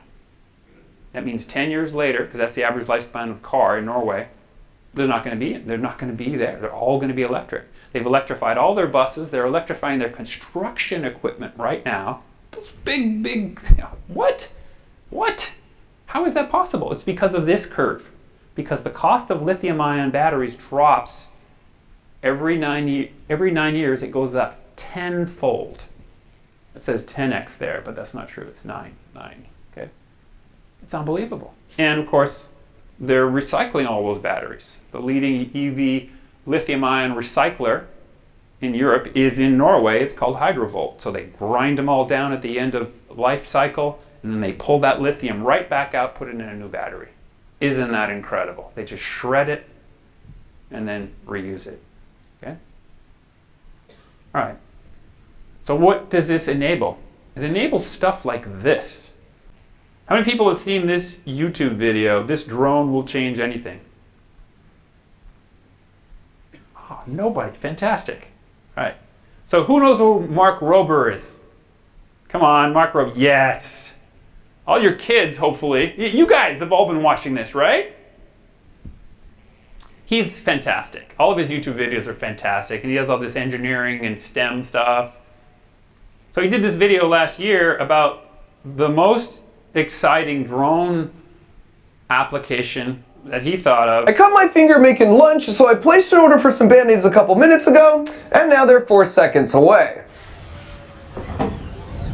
That is a nearly silent drone system that can deliver a package from the sky right to my backyard in as little as 2 minutes with dinner plate accuracy. And as far as I'm concerned, that's basically teleportation. This is the very near future of package delivery from a company called Zipline. It's been over a decade since we were first promised drone delivery that looked like this, and to be honest, I was never that stoked about it because I couldn't imagine that anyone would actually want something that big and loud with dangerously fast spinning propellers landing anywhere near their house. And that was a bummer, because with the explosion of people using Amazon or food delivery apps like DoorDash or Instacart, billions of doorstep deliveries are now happening every year. But when your lunch only weighs a few ounces, driving it to everyone with these 2-ton gas-powered vehicles is wildly inefficient, bad for the whole planet, and not to mention just really slow. So this company, Zipline, is launching in 4 US cities right now. Dallas-Fort Worth, through Walmart, is going to serve 2 million people in that whole area. 2 million people with these drones end of this year. My city in Ann Arbor is getting these Zipline drones, and Sweetwater's, you know what those guys are? They make those high-end salads. All of the University of Michigan healthcare system is going to have these for delivering medicines to their patients. And what do these things do? Those little bread baskets that you saw are any business that wants to deliver has a little thing on the side of their storefront or out front. They put the thing they want to deliver in that little bread basket. The drone comes, drops its little thing, they attach it, picks it up, 70 miles an hour, whips it out to the customer, and then drops it 300 feet on the cable. Why 300 feet? Because you can't hear it. Because they used AI to design propellers that look like this little wishbone that you see instead of an ordinary propeller.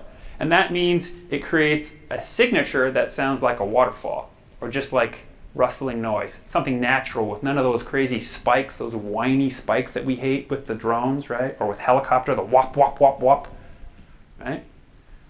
So one of the biggest issues people had, noise, solved, and safety. These things have three different electric powertrain systems. All three would have to fail before the drone would crash. So it's not going to happen. It's going to be like the Apollo mission where we had 3 different electrical systems taking us to the moon, right? It's called triple redundancy.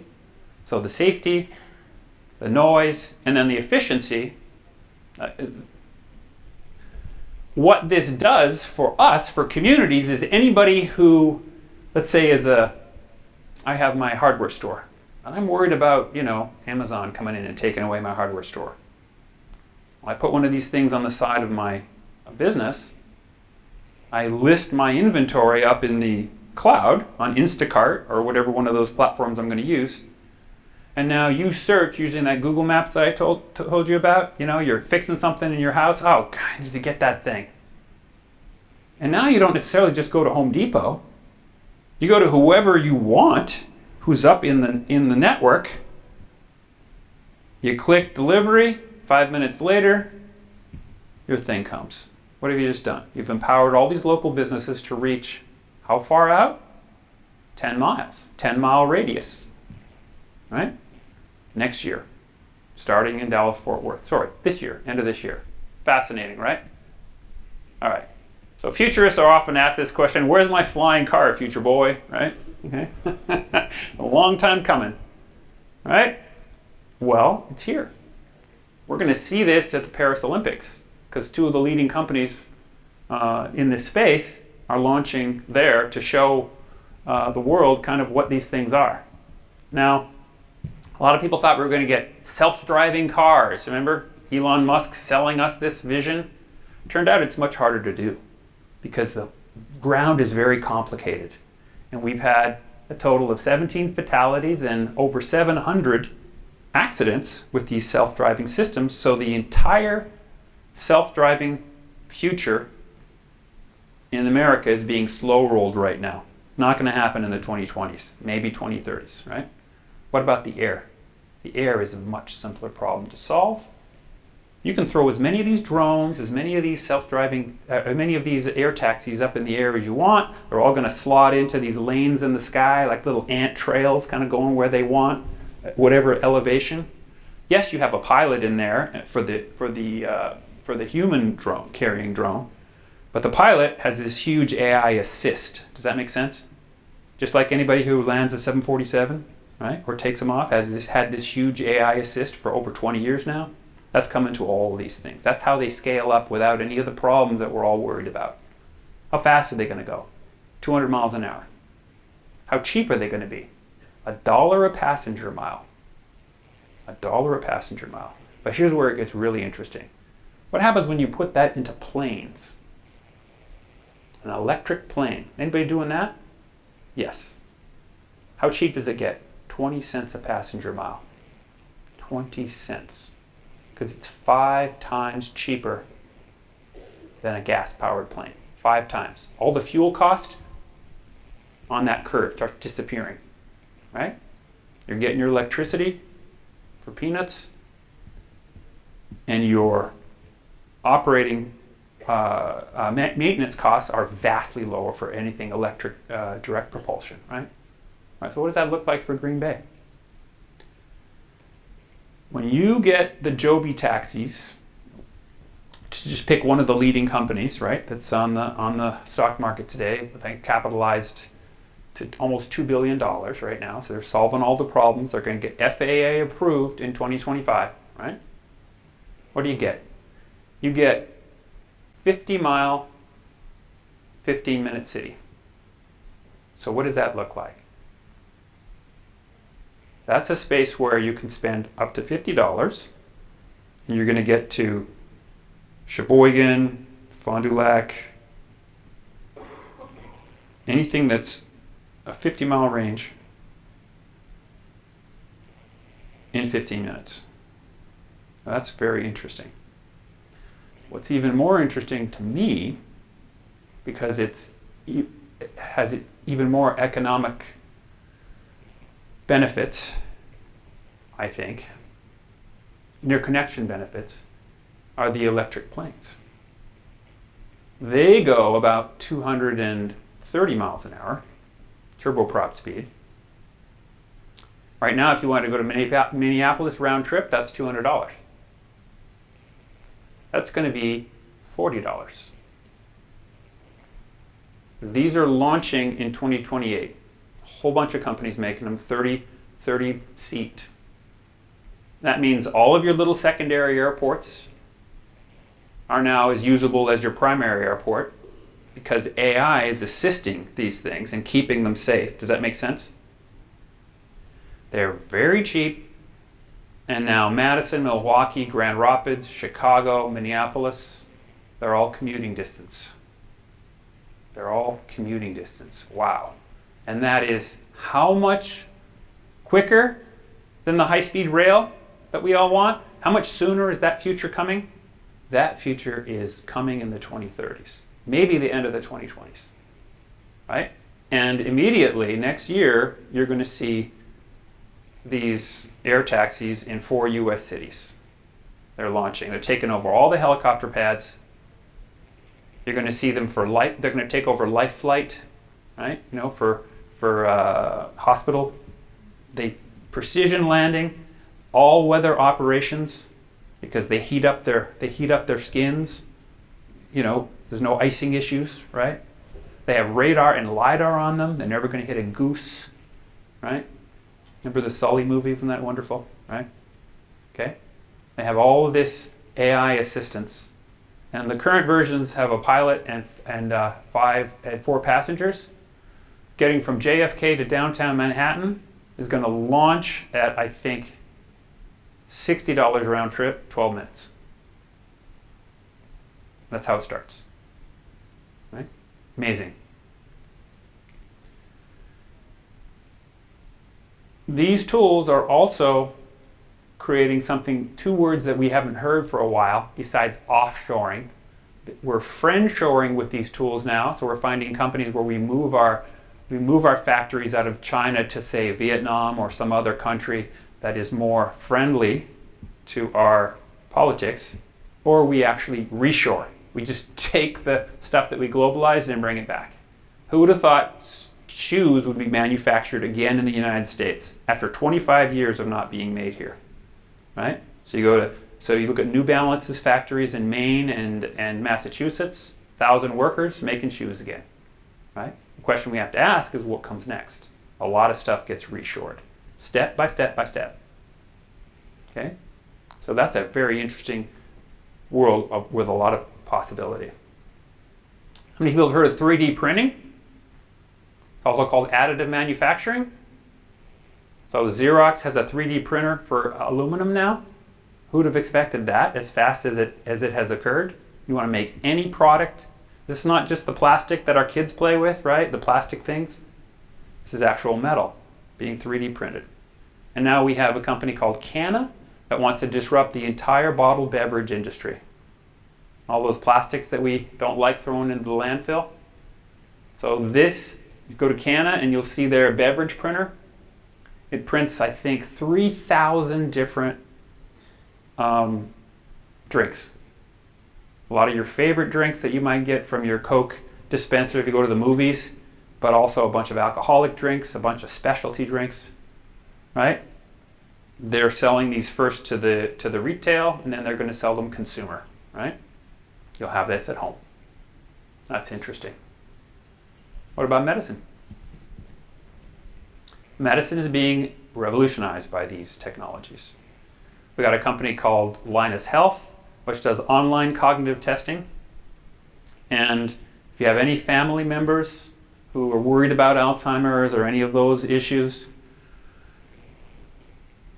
consider getting them to use one of these online cognitive testing tools because they're getting really good. They have AI assistance. Did you know that you can diagnose Parkinson's 10 years before you see the physical symptoms by changes in the way you talk?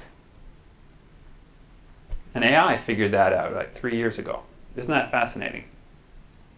You can just talk to your online cognitive testing system and it's going to give you an evaluation of, hey, you're early Parkinson's stage. I want you taking these drugs. I want you changing this lifestyle stuff so you don't get it in your 60s or 70s. You get it in your 90s or 100s. Right? Freenome does AI analyzed blood work, tell you if you have cancer over a decade before in many different cancers now. HCA Healthcare just developed a sepsis detection algorithm. You guys know what sepsis is? Yeah. It detects in the hospital blood infection, sepsis, one of the worst killers in the hospital, 6 hours ahead of clinicians. So they're rolling this out in healthcare networks now, which is a wonderful, wonderful thing, right? Going to prevent that from happening. And then we have these things. If you have any friends who are diabetics, they might use the Dexcom or the Abbott. This is a blood scanner. It's got that little tiny, in green, has that little tiny needle. And you stick it in there, and for 2 to 4 weeks, it reports out to your little, to your smartphone or to your other device what's happening with that chemical in your blood every 15 minutes. Right? Now, what does that enable when that's connected to a personal AI? Something we call quantified health. You can Google that phrase. This is a world where your healthcare team and yourself have an understanding of those critical chemicals that you need to regulate. Your cortisol level is a little too high, your personal AI is going to say, all right, get up, do a 5-minute walk, do a little meditation, do a stretch. It's going to watch that cortisol come back down. What's that going to do for you, right?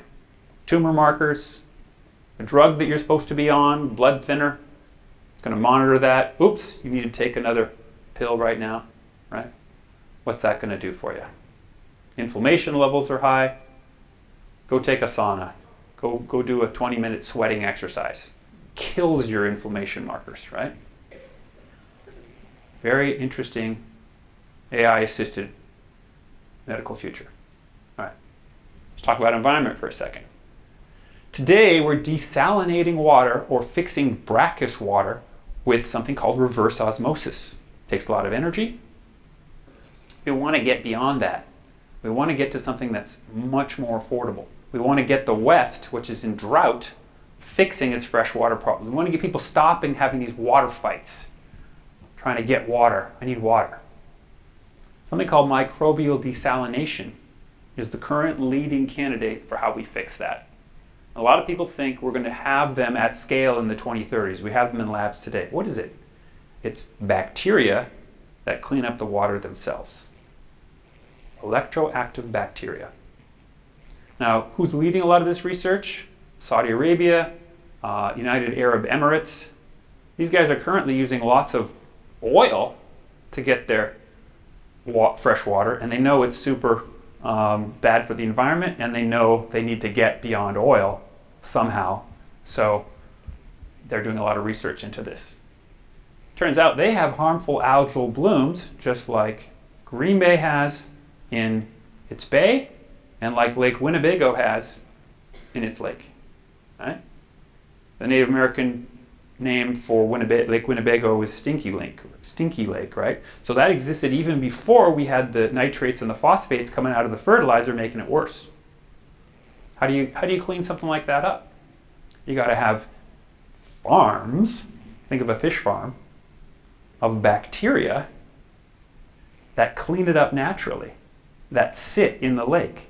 They eat up the excess organic matter. They eat up the phosphates and the nitrates. Does that make sense? That's how you do something without huge amounts of energy input, the way we would currently clean up bad water, right? We learn from nature. And that's the thing that AI is going to accelerate. So a vision that I could see for people who are working on harmful algal blooms here would be to partner with some of these individuals and take that 10-year, 20-year future and say, okay, how do we get to that world where we all have the fresh water, we all have the conditioned water that we want to see? Because nature figured it out a long time ago. We just got to get humble enough to realize we got to learn. Right? All right, politics. The most important concept that I know, Weeble story that I know for the future of democracies, is told by Rebecca Henderson at Harvard in this book, Reimagining Capitalism. And she says basically this: there's 3 pillars to a successful democracy. And I love her model because it's our triangle that we did at the beginning of our brief, right? It's the creators, the protectors, and the adapters, right? It's the individuals, it's the groups, and the networks.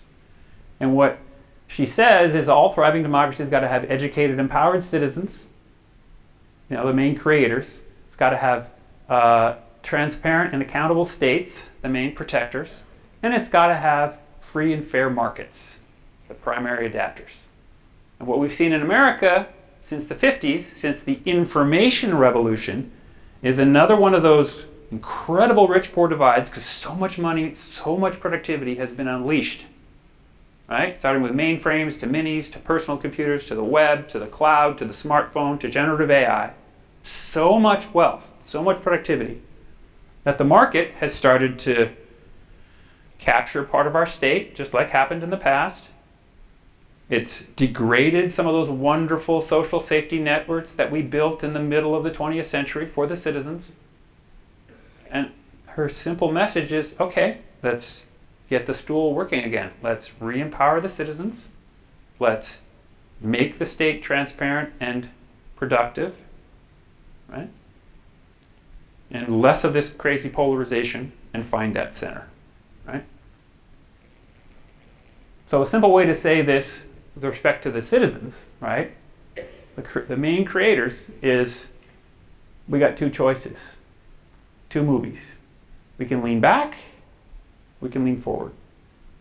We can wallify, we can incredibilize. And there's a 3rd movie here. How many people saw the movie Idiocracy? All right.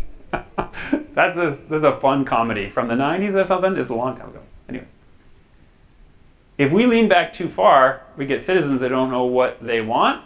They don't know what a good future is. They don't vote their true interests. And we get a dysfunctional society. Right?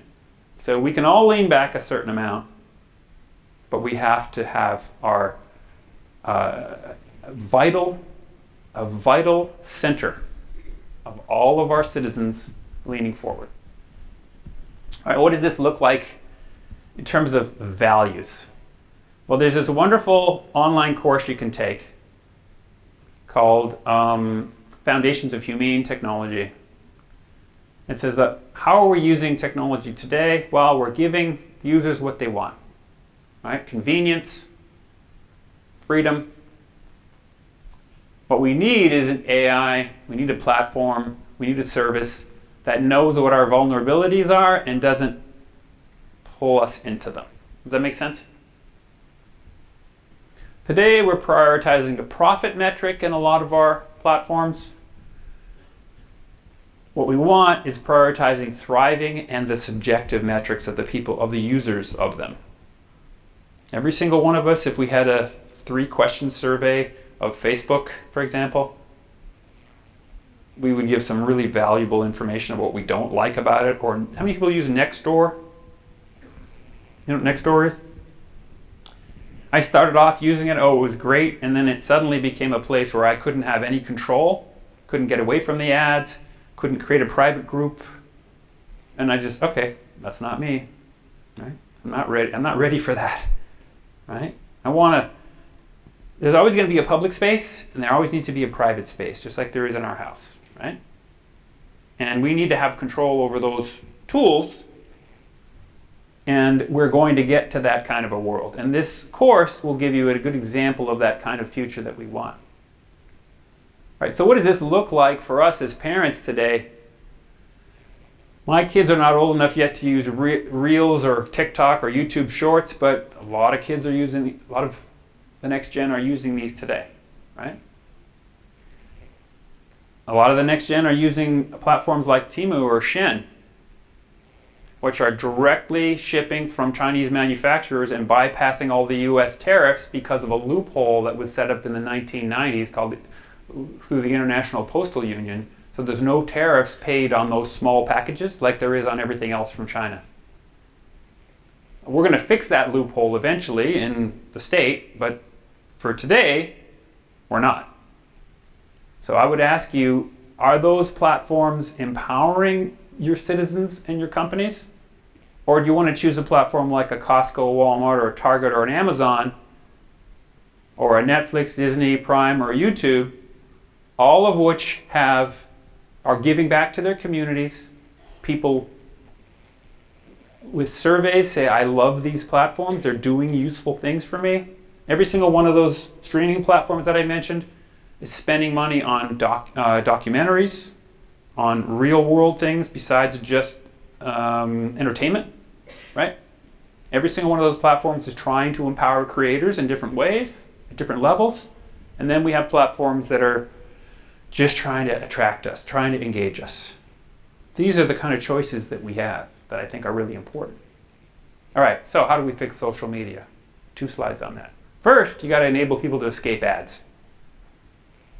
Does it make you a little angry that you can't pay for a premium version of these where there's no ads? Like I can pay for all my streaming a premium version? Wouldn't you like to see a bill from the government saying, I need a premium version? Because it wouldn't cost you much. They're not making enough that we couldn't all easily pay a small amount to clean up a social media like an X or a Instagram, or what you pick your social media, right? And second, I need to be able to take back control of my private group. On Facebook since 2012, you have not been able to reach all of your friends on there with something you post unless you pay extra to Facebook for something called a boost. Have you heard of that? I'm going to boost what I'm writing. That's too extractive, in my opinion. If I made a connection to somebody, Facebook, or Meta, I guess they're called today, you can't get in the way of me communicating with my own group. Does that make sense? Yeah. So I think we're going to figure that out. Today, we're just discussing it. It's a Weeble story today. Hasn't been solved. Second slide, something called the filter bubble. Everybody in this room should know that term, right? It says we like to associate with people who think like us. That's great. That gives us power. That's our tribe. That's the group. Remember at the bottom of the triangle? But what is the network doing at the top? We have to understand everybody else who thinks differently from us. We have to be able to work with them, even if we don't share all their values. That's called cognitive diversity. It's not the DEI that we hear about and the current, issues around that, and ethnic diversity or skills diversity, all important. This is the way that we think about problems. Different people with different values. You remember our right, left, center. Can we work with those people? Turns out there's a wonderful book by Scott Page, who's just down the street from me at University of Michigan, political scientist. And he's shown that schools, firms, groups, and societies that value cognitive diversity and have it on their teams outperform filter bubbles for all complex problems. What is a complex problem? Something that doesn't have just a recipe that you execute, like a well-engineered, a well-known engineering or physics problem. No, this is a problem in an area that you haven't figured out. Strategy, marketing, leadership, management, they're all complex problems where you need diversity. Diversity is going to beat the filter bubble every single time. What does this look like in social media? This platform, Ground News, is a perfect example. Let's say you're on the left or on the right. You go to Ground News to get your information. It has what's called the blind spot report. It will show you, you're consuming all your information from your tribe. It will show you the people on the other side of the aisle who think differently from you. And the most important thing that they think on that topic that's most related to what you're consuming right now. And how do they think and how can you interact with them? Does that make sense? It solves our filter bubble. That's the kind of future we're going to. All right, society and AI. So I told you about Conmigo, right? And the Socratic approach that it uses. We don't want to ban it. We want students to show their work when they're using these tools, but most importantly, we want them to use it in a way that incredibilizes them. And one interesting thing we should know about our future is there's a vision called global English. And you guys all know that English is the global language of business. Look at that blue bar there. How much more it's used as a second language than every other language. Okay. Turns out that those digital assistants that I mentioned are going to be able very soon, when a kid is learning a language. I just went to Ghana with my wife. There's a language 2 million people, 2 million kids, 2 million Ghanaians use called Twi. As those kids are learning Twi, which is only spoken by those 2 million people, they can learn English or Spanish or whatever, but almost all of them are going to learn English at the same time that they learn the Twi word for whatever it is that they learn. What does that do for them? That creates a world in 2040 where you have 300 million new virtual immigrants working with us, working with our young professionals, working with our recent grads to solve all kinds of problems. And all the bandwidth problems are gone in that world. And you have 300 million new, underemployed, eager, hardworking kids working with your kids to solve all these problems. That's a very interesting, empowering world for the West. And so as Reshma Shaujani says, founder of Girls Who Code, we're all immigrants to this ever-changing digital future. All of us. We're always going to be that way.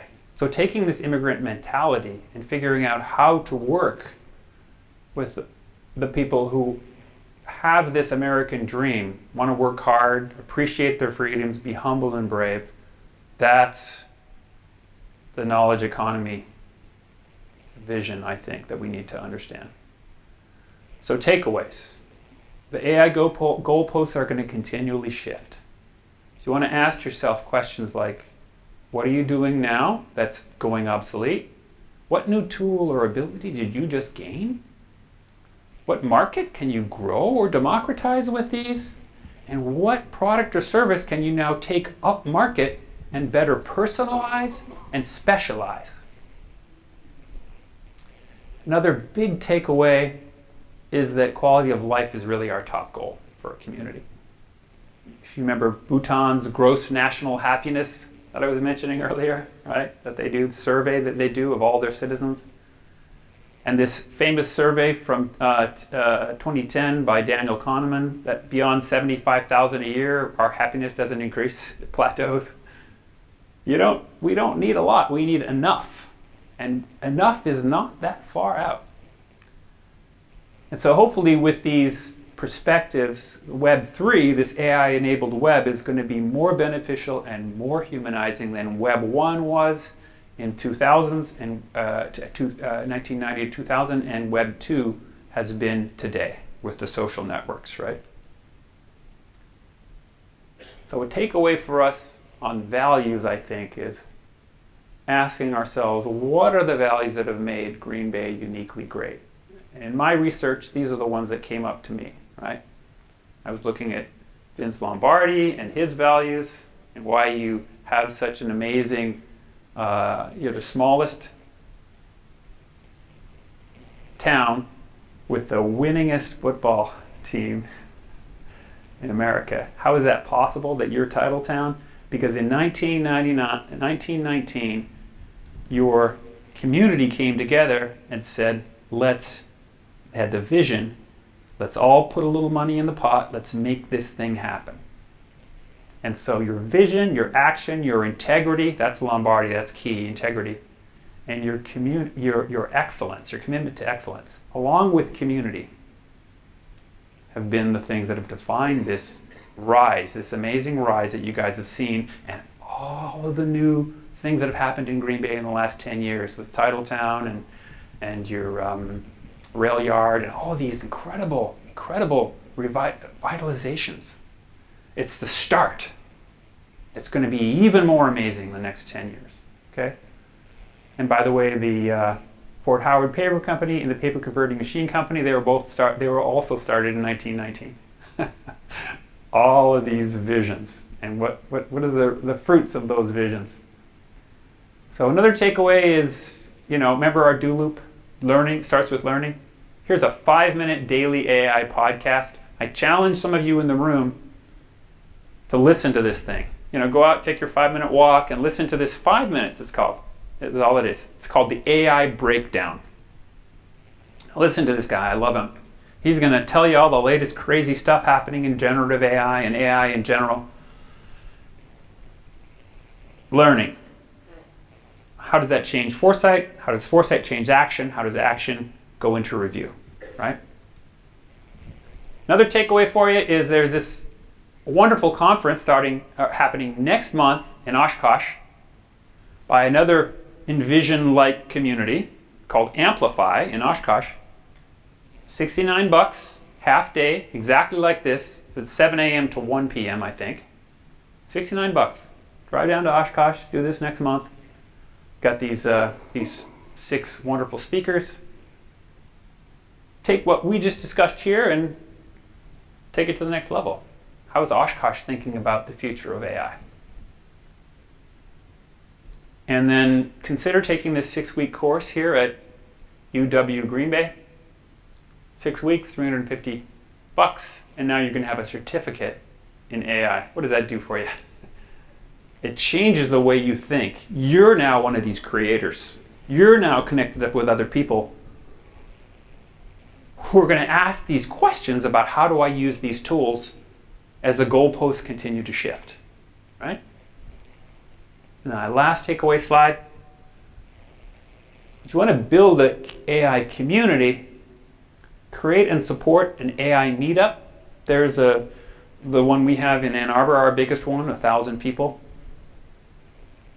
Start an AI conference like the one I just showed you in Oshkosh. Start one of those here. Fund an AI incubator. Titletown Tech is already leading us in that perspective, and there's going to be several more, right? How do we empower that? Grow your AI certificate and degree programs like the one we just saw at UW Green Bay, and regionalize. Remember my triangle. How do I connect up with Madison? How do I connect up with Milwaukee? How do I connect with all those people in between? Because there's so much activity happening in here. I looked at Ann Arbor and I found all these AI startups. I looked at Green Bay, I found all those. And I found some of them just from a web post, and others I found by going to Indeed and LinkedIn to see who was doing AI hires. And I picked up several more where there's a company with one AI person, one data predictive analytics person, one data science person coming in. Does that make sense? All those people, everybody's experimenting right now. And they're going to continue. And of course, Madison and Milwaukee, there's a whole bunch more. That's the ecosystem that's going to help us figure this stuff out. So my conclusion here is the future is very bright. And that network's going to help us figure these things out. And it's our students and our young professionals that are going to lead the way. And I want to thank you very much for your time.